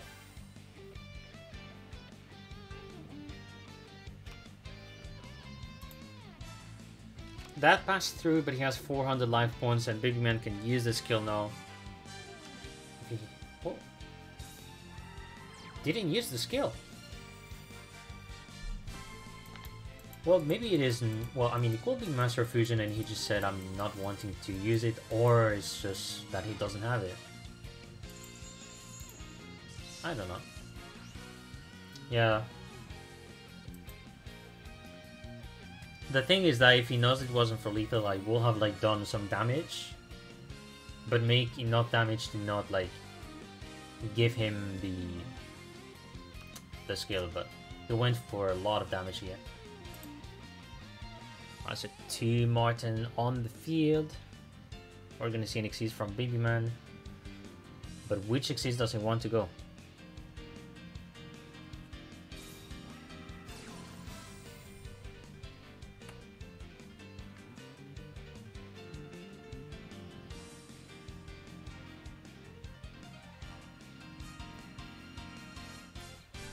So now he's using the Lunalight Fusion from his hand. And yeah, anyways, gets the Saber Dancer. Unless there's a Floodgate, I don't see any way that he wins. Yeah. Easily over. Yes, indeed, Buns.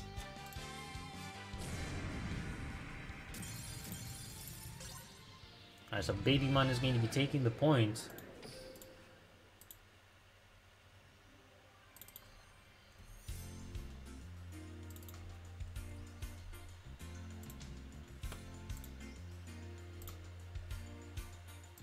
Yeah, for sure, for sure. The thing to take into consideration is that the players that are playing the league, though, at some point they're all conscious of the league they're playing, and a lot of them are being special, others are being very strong, but there's always a lot of kinds when you watch wars or when you watch players, that at some point it also makes you introduced to some new teams or new players that you will think, well, this guy sucks, but actually he doesn't end up sucking, he's just giving you a huge surprise because of the deck he plays or the way he plays. At some point there's always new players that are going to come in. The difficult thing is though to welcome them. Not everyone is welcomed, and I think that's one downside of some parts of the competitive, but we'll still get to see some beauty with each new team that gets introduced in, for example, Team Wars. Alright, so I'll aim begin, setting 2 cards. I have no idea what deck it is, but I'm going to guess it is Yusenju again. So Tenki is going to be used on the side of Baby Man. But is this a free Tenki?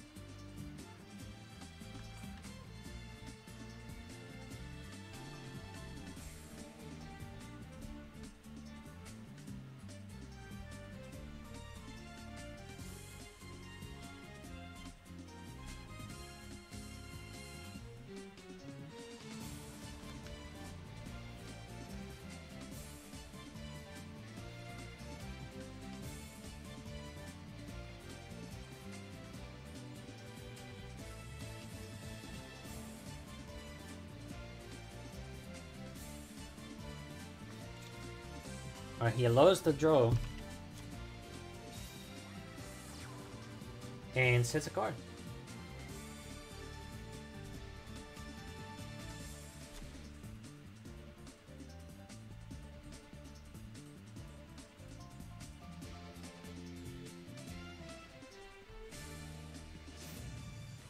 And that actually is going to be a guy where we'll get to see the Dragon Knight's path gets activated. That depends on the hand he has, but we never know, it could be lethal. Let's see. So here, classic search, getting the Magical Knight.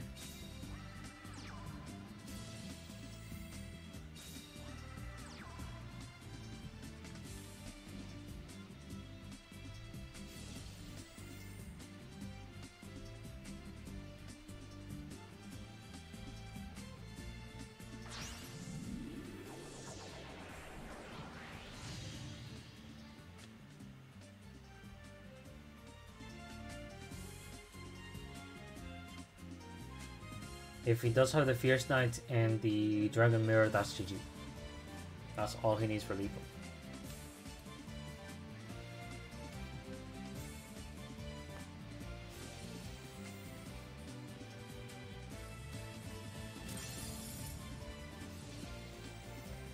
He went for the destruction.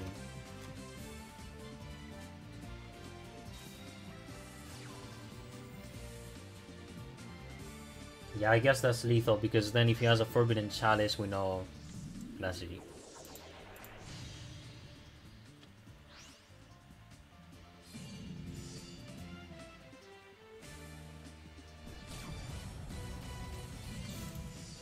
And attacking on the best timing possible to use Forbidden Chalice. And that is GG. So taking out the Lunalight because of Gaia being behind. Also, I forgot to change the score. That was 5 on the previous duel. Now it is going to be 7-5. So just correcting the score right now. So that's going to be 3-1, just like that.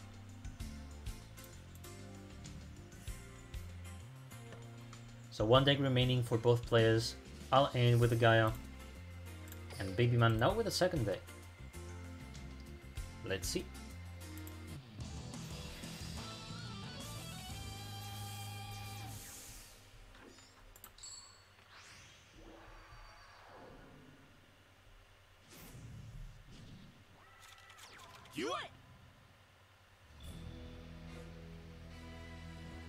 This time it is going to be Harpy though. So Harpy gets the first turn, which eventually is pretty good for them. They do want to get first turn ideally against the Gaia to be able to bounce some cards from them. So they could be in a good spot, but let's see.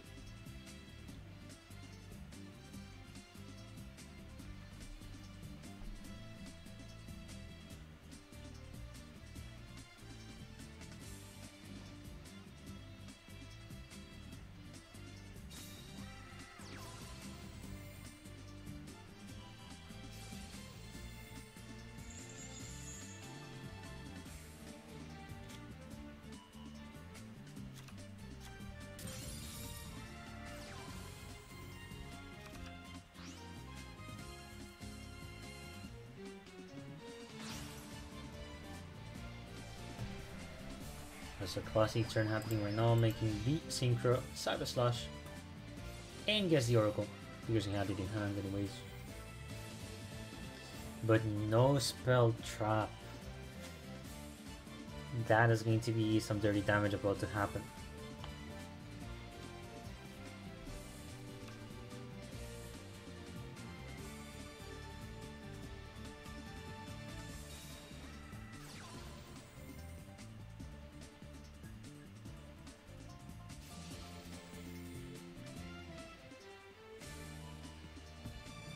Alright, yeah. Third decision, he's gonna bounce his own Oracle.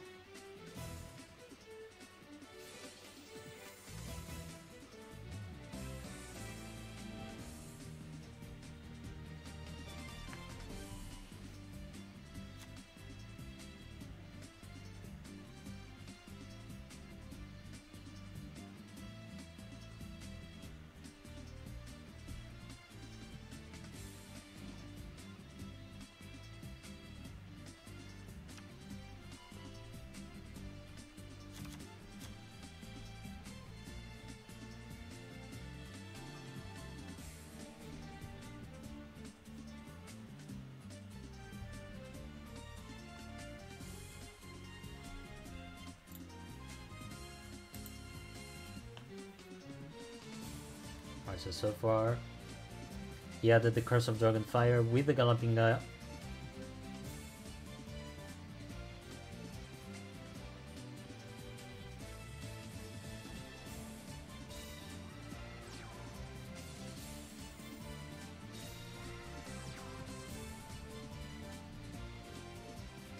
Alright, Magical Knight has summoned the Curse of Dragonfire.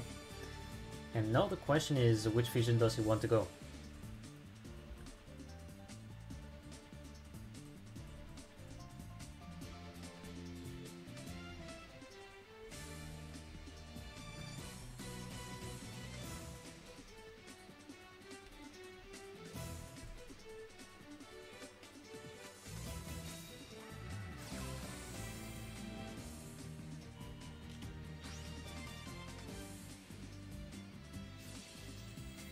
Yeah, I was about to have some doubt, but no, the Book of Moon is fine anyways.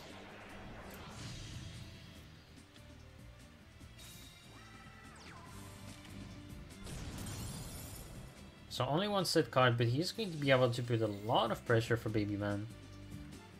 Because we're talking about the Magical Knight of Dragons. It is an imposing card.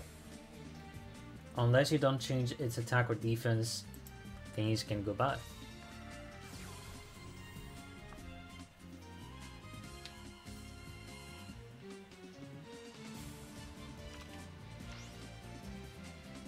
Alright, so instant Featheress to get back the Synchro 2 monsters. He's going to need a good card though eventually to be able to play around Alain's field.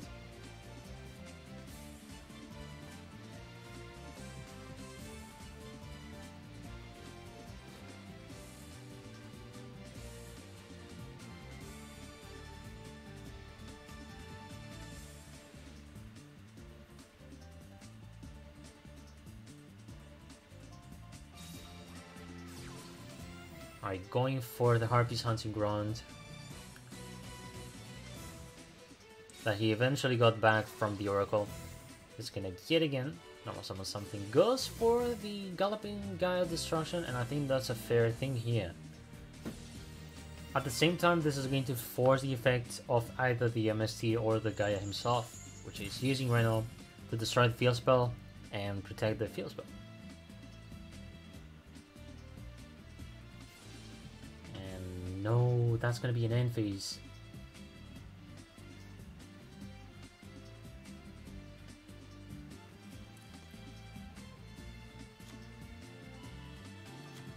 This is almost the end though. Because the Galloping Gaia is still on the field, Al-Ain gets back resources and eventually gets lethal.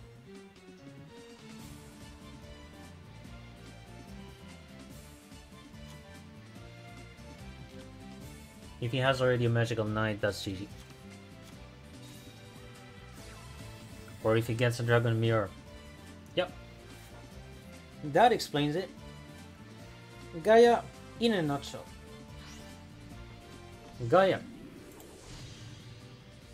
I use the skill. I get the Galloping Gaia. GG, well played. Sometimes it's like that. Even more when you have the Dragon Mirror. No, that's gonna be pretty imposing, especially because Gaia in late games can be putting a lot of pressure due to what type of hands it can get. So we'll have to see what counter X Factors goes with. They have a lot of points to get back. They have a 3-point difference right now. We're talking about an 8 to 5. Is anyone playing DDD Strongberg? I've seen none yet, Dracomundo. There was no DDD yet. I don't think a lot of people play the deck, and I mean it really depends on if you think the deck is good or not, or if you have a good pair with it. Like if you have a deck that fits what you do with the DDD. And hello to you, Sung. Hope you're doing good, man. Alright, so the last player is going to join at some point, and that is going to be Saku joining.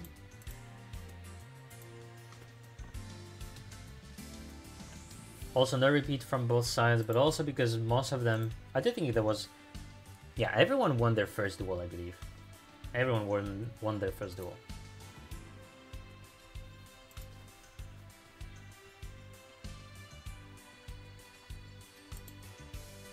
By the way, how are you doing, Song?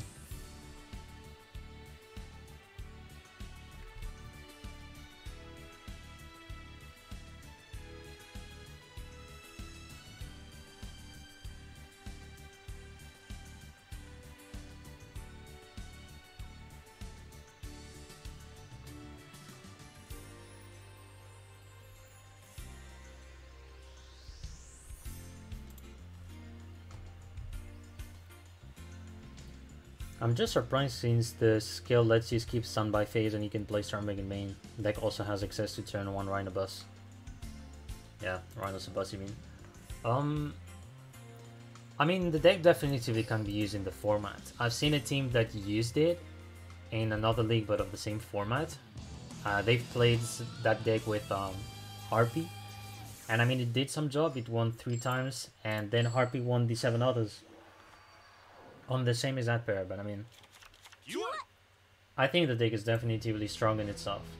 It does have some weaknesses, like despite the fact that indeed you can skip the standby phase, it is weak to like spell trap destruction. So eventually if you get to destroy the Stromberg and you get some plays behind, you know how it ends. Alright, so Al-Ain's hitting 2 cards again, and Saku is playing Melodious.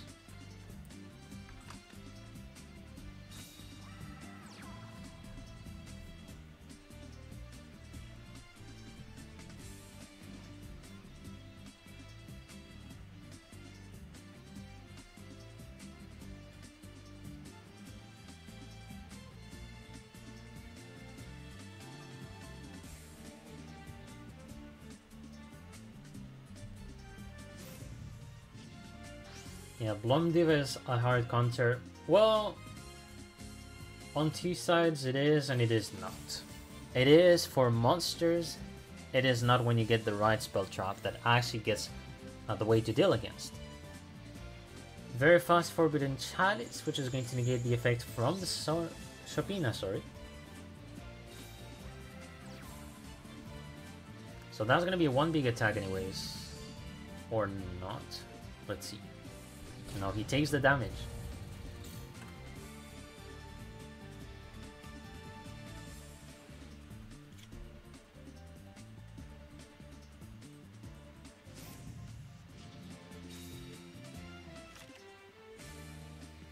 Alright, using the Galloping Gaia.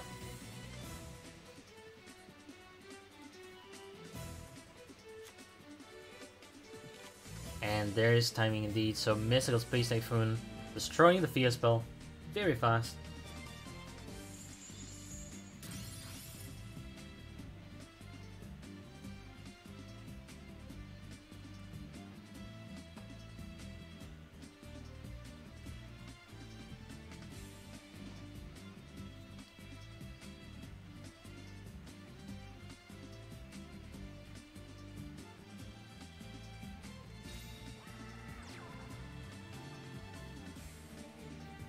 He still gets the Magical Knight summoned.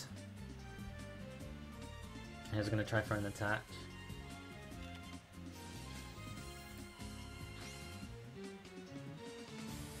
Yeah, gets the score in his face.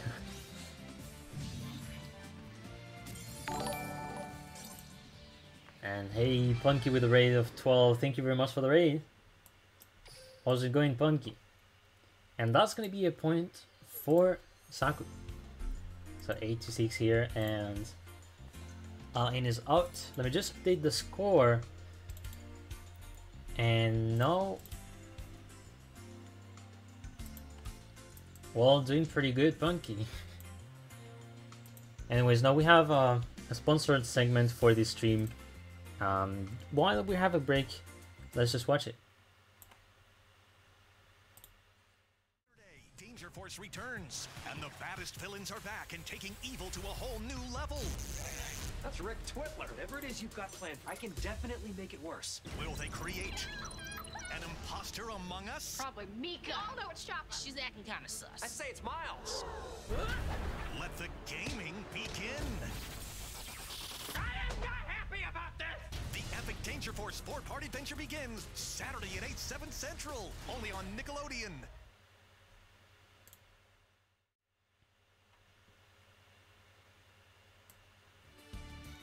Well, as you can see, that is actually a new series that is actually on Nickelodeon, and that is Danger Force. So it's a new series cartoon, and pretty fun, as we've seen in the clip, talking and have some references from video games such as, of course, Among Us with the sus meme, you guys know, and it does transmit that kind of sentiment. I'm gonna be waiting for the next episode, the pilot episode, which is aired yesterday. And yeah, in case you guys are curious for the series, feel free to watch it as well. Seems fun. Now we're gonna go back with Team Wars, because we're waiting for the next player on the side of Genkai Code. They have 2 players remaining, Karage-kun and So. So let's see what they're going to select as next player.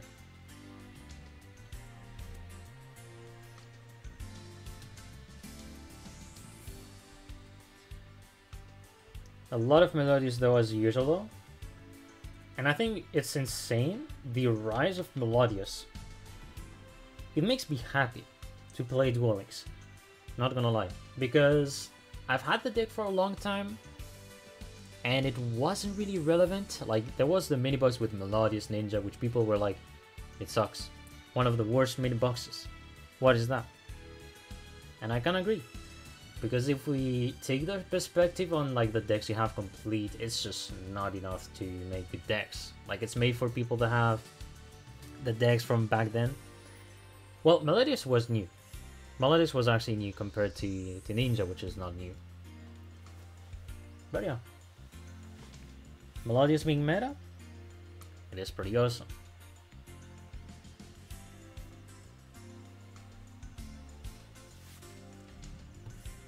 And it is going to be Karage on the field, on the table, already throwing the duel.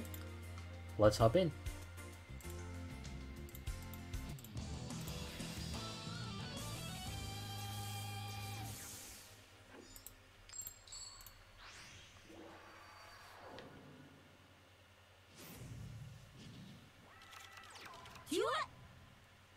Alright, so first turn is going to go for the Harpy player. Again. Harpy loves to be first. Not. They just get it. Let's see though what opening Karage is going to get.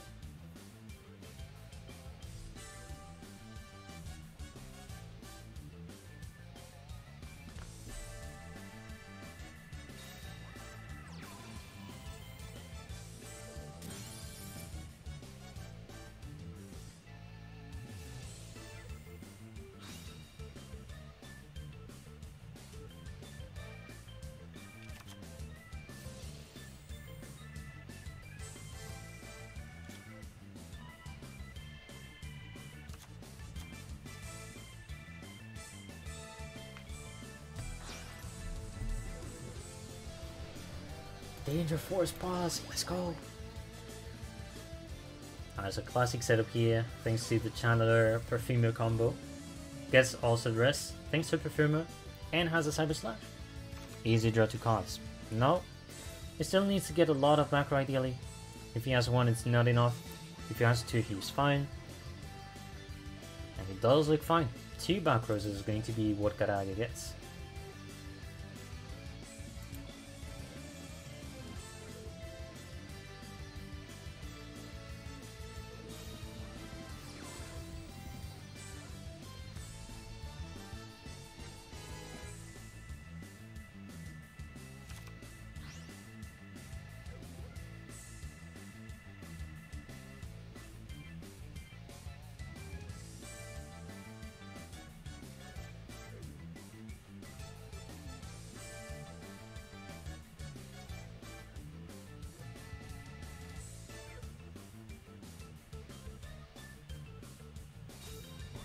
So first movement solo that brings the score on the field. Special summon Sonata, he has 2 monsters on the field.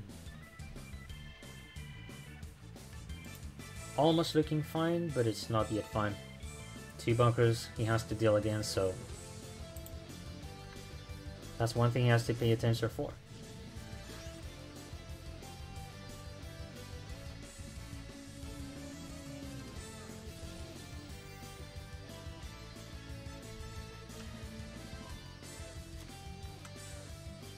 Shopina was able to use the effect, gets back the score.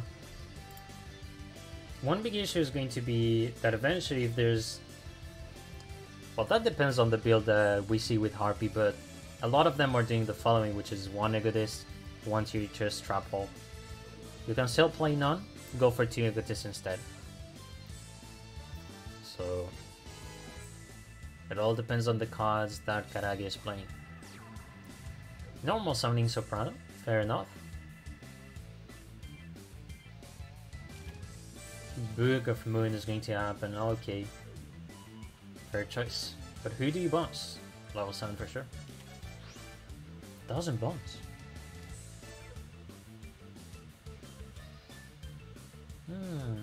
Doesn't bounce to level 7 out of everything actually.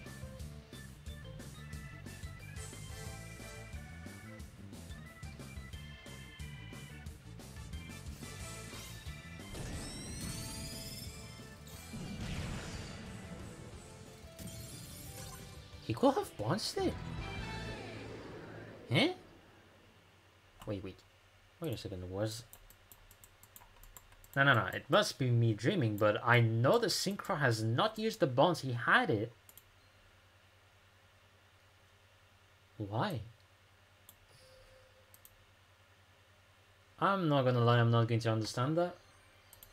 Because you don't have like a lot of possibilities that someone has, let's say, two Sonata to special summon them and then get the boost.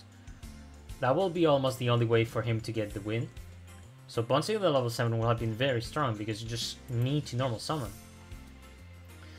So I do believe it is a repeat, and I'll tell you guys, it is indeed repeat. So repeat, first time used in the match.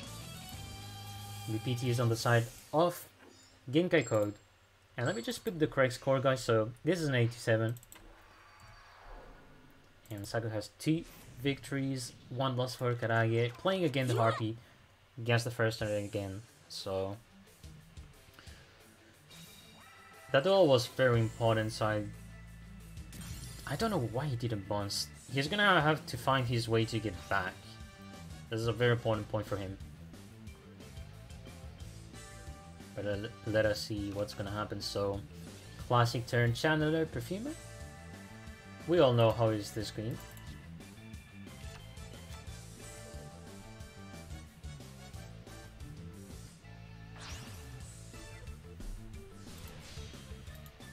So now he gets a Cyber Slash on the field. And the Featheress, classic.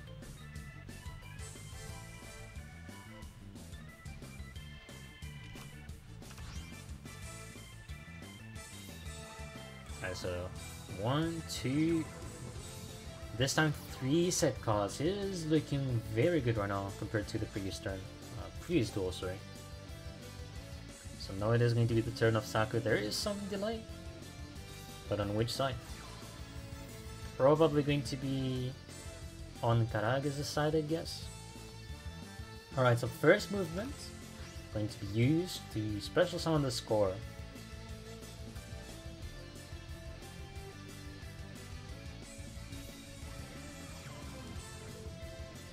Okay, same opening here. That's just the beginning, same opening for Saku. So special summon the score, special summon the Sonata. And now he's gonna get the Shapina again to retrieve the score.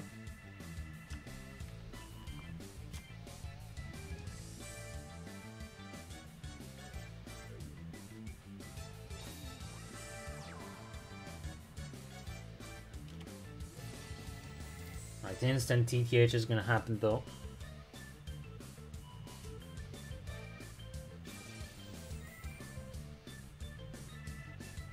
Alright, this time he's going to be bouncing the Shapina though. So it's not like before.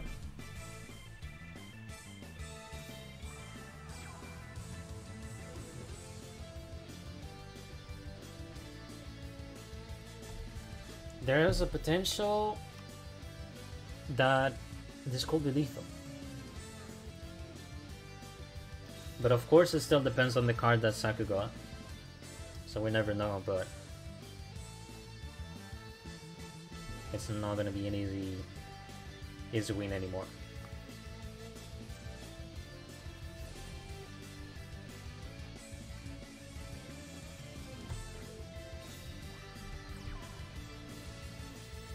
A strong hand looking here. Channeler, Oracle, and the Cyber Slash. He's gonna go immediately for the attacks here. And that is also going to be a TTH happening on who you do Channeler and the Cyber Slash.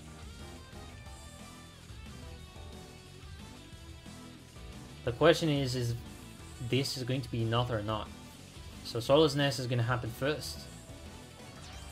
Tributes the Channeler.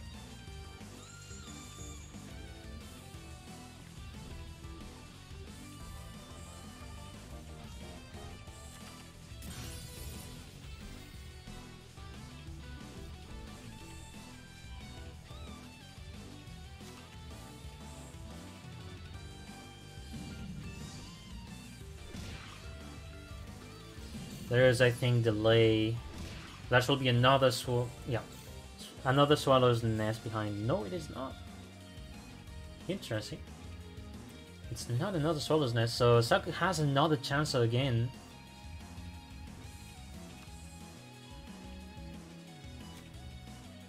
But that must be, I'd say, his last play. We know that he has a Shapina in hand, which is not going to be helpful. Unless he gets the Mozarta, Mozarta then special summons the Shapina from hand. So what are you going to do, Saku?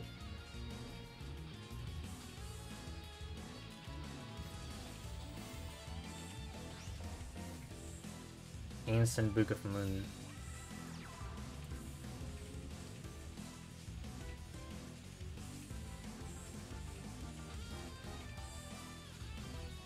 No other move is gonna pass the turn.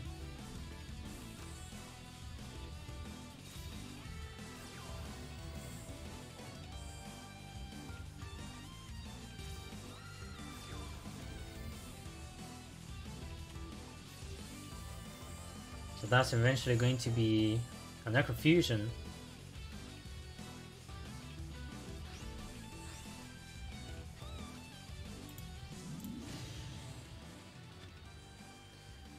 That is a very good timing as well, because now he's forced to destroy his own Harpy's hunting run.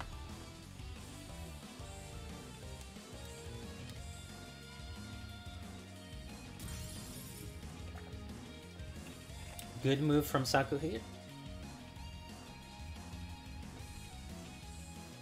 And now one question remains, who or what synchro Xyz he go for? I personally see the win. But will he know? Well, actually, I thought I had the win, but no. He must go for another kind of setup.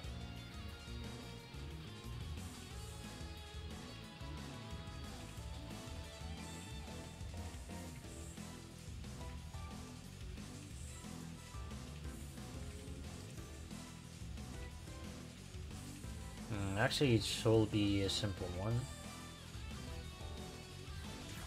Let's see. So making the Xyz goes for the Malevolent Sin.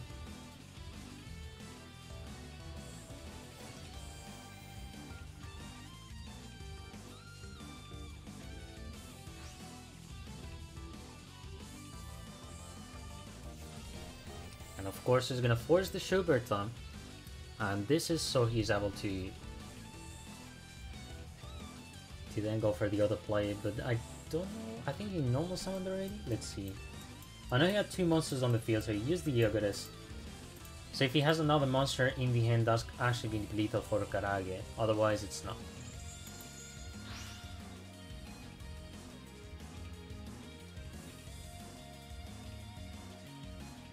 So does Karage has it? And he does have it.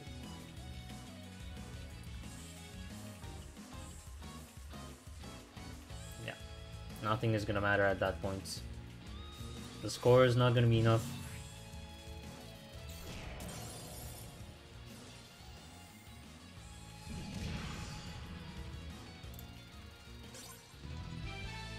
And that is actually going to be a point for Karage this time.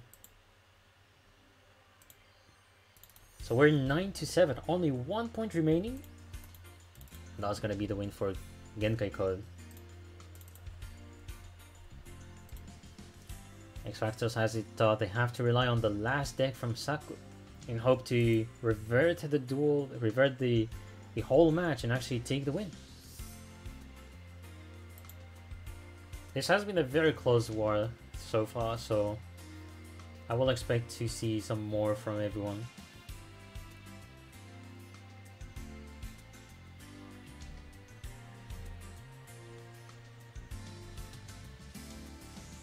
Alright, so Saku back on the table. Hop it in again. Let's go. Yeah, we'll see indeed, JR, this possible. But that's not going to be the case. I think this is a Harpy. Or is it?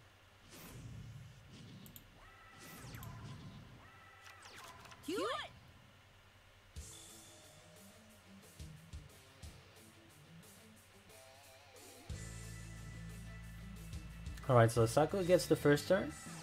He's gonna go for the Oracle here. Rip. Yeah, mirror matches or mirror matches is not gonna be simple as well. But indeed, a lot of teams do like to send a lot of RP because it is a strong deck, especially in this meta.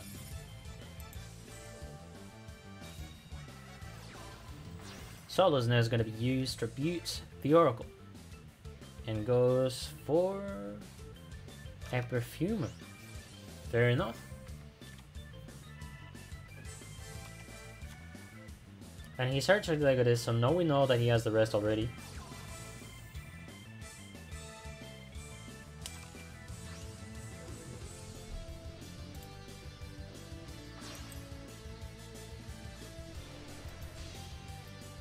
Our classic setup, Cyber Slash, rest.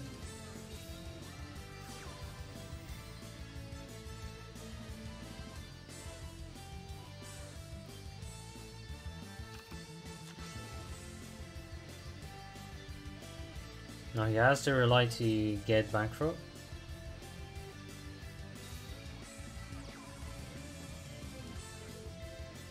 Only one. And he's gonna retrieve the Harpy's Hunting Ground. Fair enough.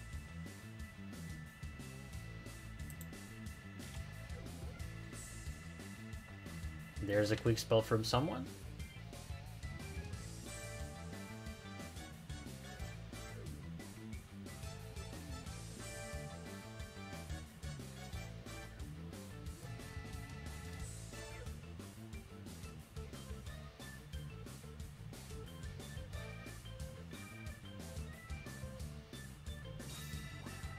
Alright, he's gonna go for the instant Book of Moon here.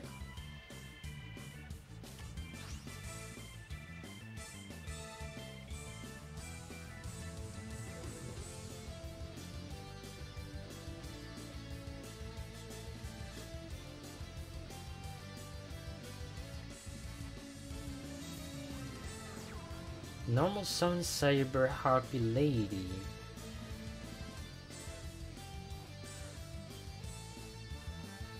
That does look like a bad hand to me.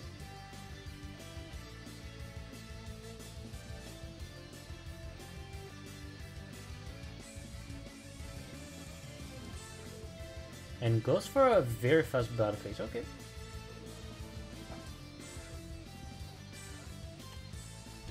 He's gonna take the damage.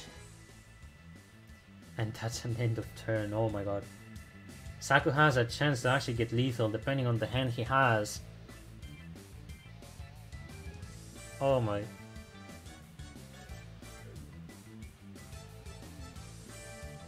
What he's going to need is have the Cyber Slash and then enough materials to go for the next play. So Oracle again.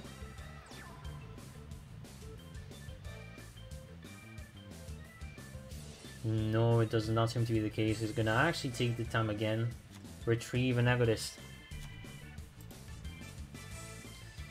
I don't know, that's crazy. From both sides, very bad hand.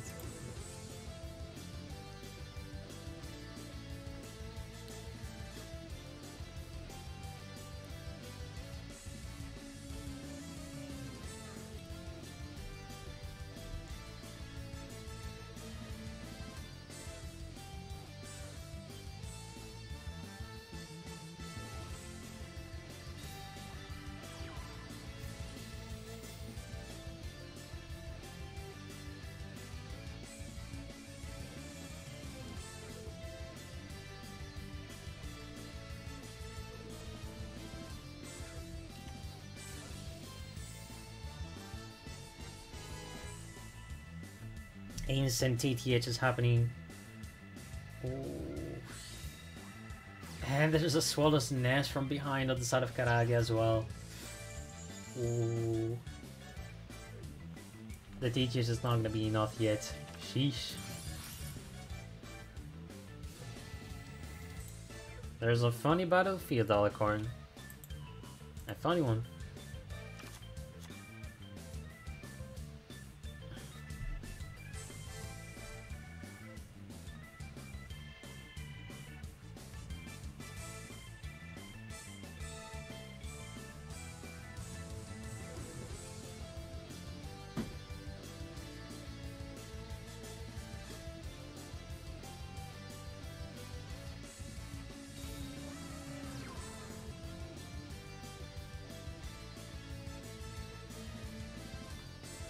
Only one set card though. But we know he has the Elegant Agodist, so at some point Saku is going to be able to make something.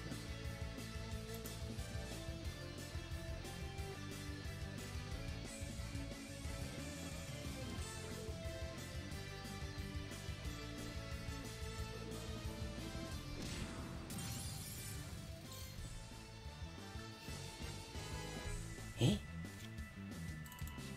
Wait, I thought he was going to... He didn't use the Elegant Agodist? Attacks again? Well, at choice, I guess. It is what it is, Taijutsu. What else can I say? Mirror matches is something that people hate so much. No matter the archetype they hate, because it's 2 times this. Well, the same deck, just seen on both sides. So they're very long matches.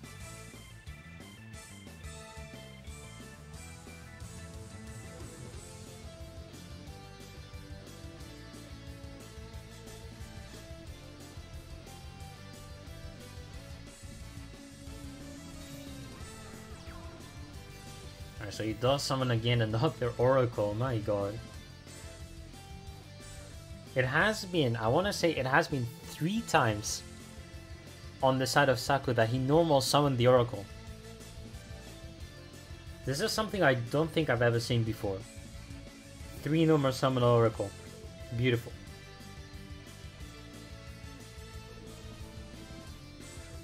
But anyways, it really depends on what kind of opening Saku gets. Because it doesn't seem he has a lethal, he's gonna play differently. And I do believe there's no trap if I check on the other side. Yeah, no trap. So eventually Karage could have the TTH.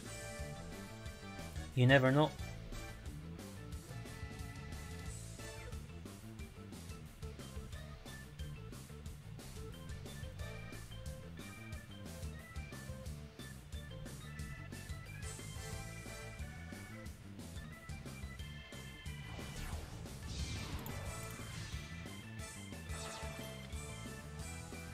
He goes for the Patriarch.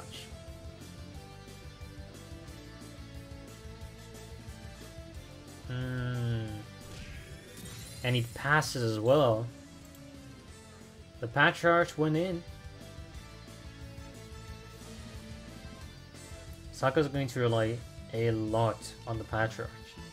And all depends on the set card as well, because it does not seem to be a Book of Moon. But it could be.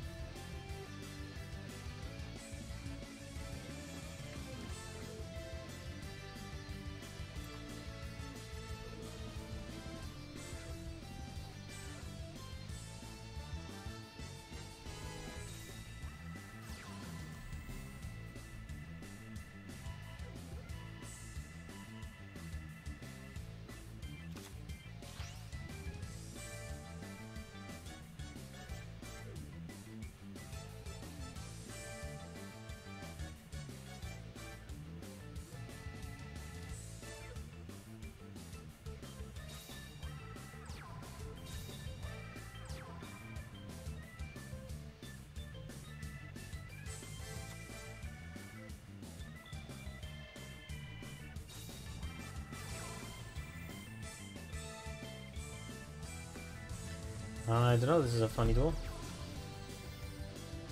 Harpy's hunting ground, has the Patriarch as well, forcing a TTH. Oh.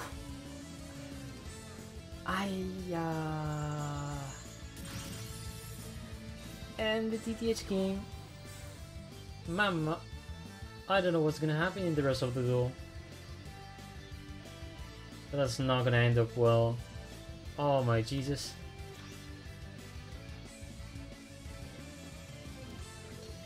Well, the worst part is the field. Okay, on both sides it is actually on both sides. So let's see. So the field spell from Karage gets to be active first. Targets the trap. No, the one from Saku. Gets to destroy both cards. Gonna go for the Book of Moon. Is this going to be enough? No. Swallow's Nest is gonna react first. True, Jayor. It's very much that. I got TTH. I win. Skills. It's honestly sad that this card is not banned yet. Like, I think TTH has been overused for so many times. Like, for many years, since 2018, since this card popped off, people have been abusing TTH. It's just insane. Very, very insane.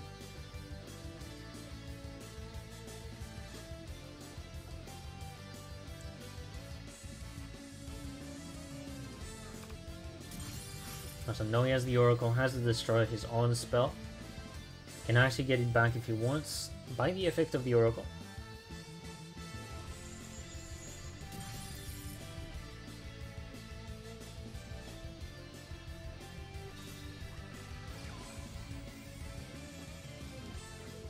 Alright, Eggot is happening.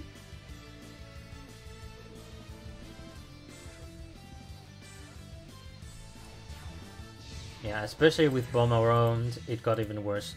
Well, I think there's always a point when you talk about meta where you have like 2 staples or 3 that combine together that are just very annoying. And the MST BOM is just, I think, the strongest combination I've seen in a long time for most of the games. Back then, I will think that Cosmic Cyclone TTH was also very strong. Another combination that was strong is the Molehu. That was like back when you had, how is it called? Element Saber, that was strong. So Molehu with the Canadia Floodgates, that was insanity. That was insanity, honestly. But yeah, things like that, I don't know, also has been cancelled.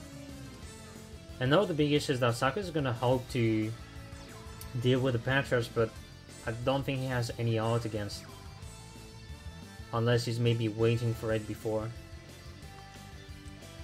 I'll also need to check back because I don't remember what card he drew. Yeah, he drew for rest on the side of Karage. He will go for the battle phase eventually. And the attack actually passes. Oh my god, yeah. Cool BGG.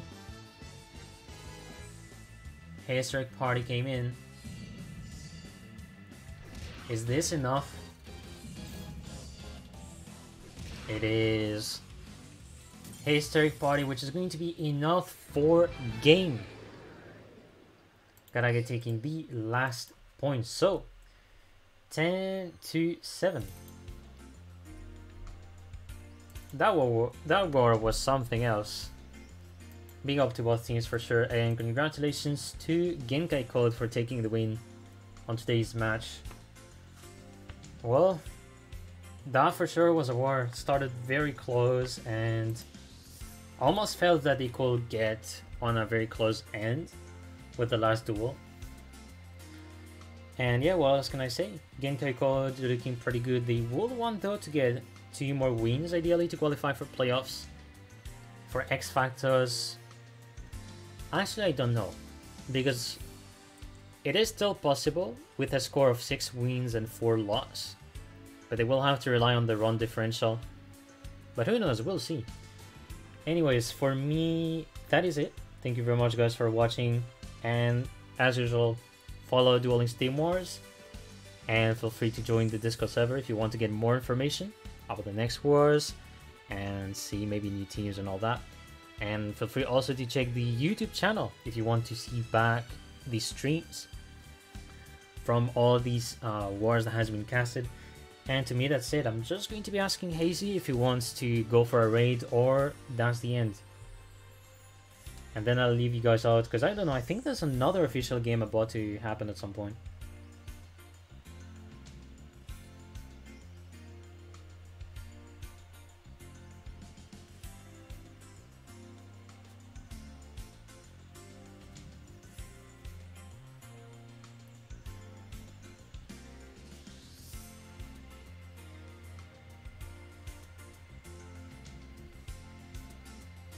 Alright, time for me to go. See you guys then.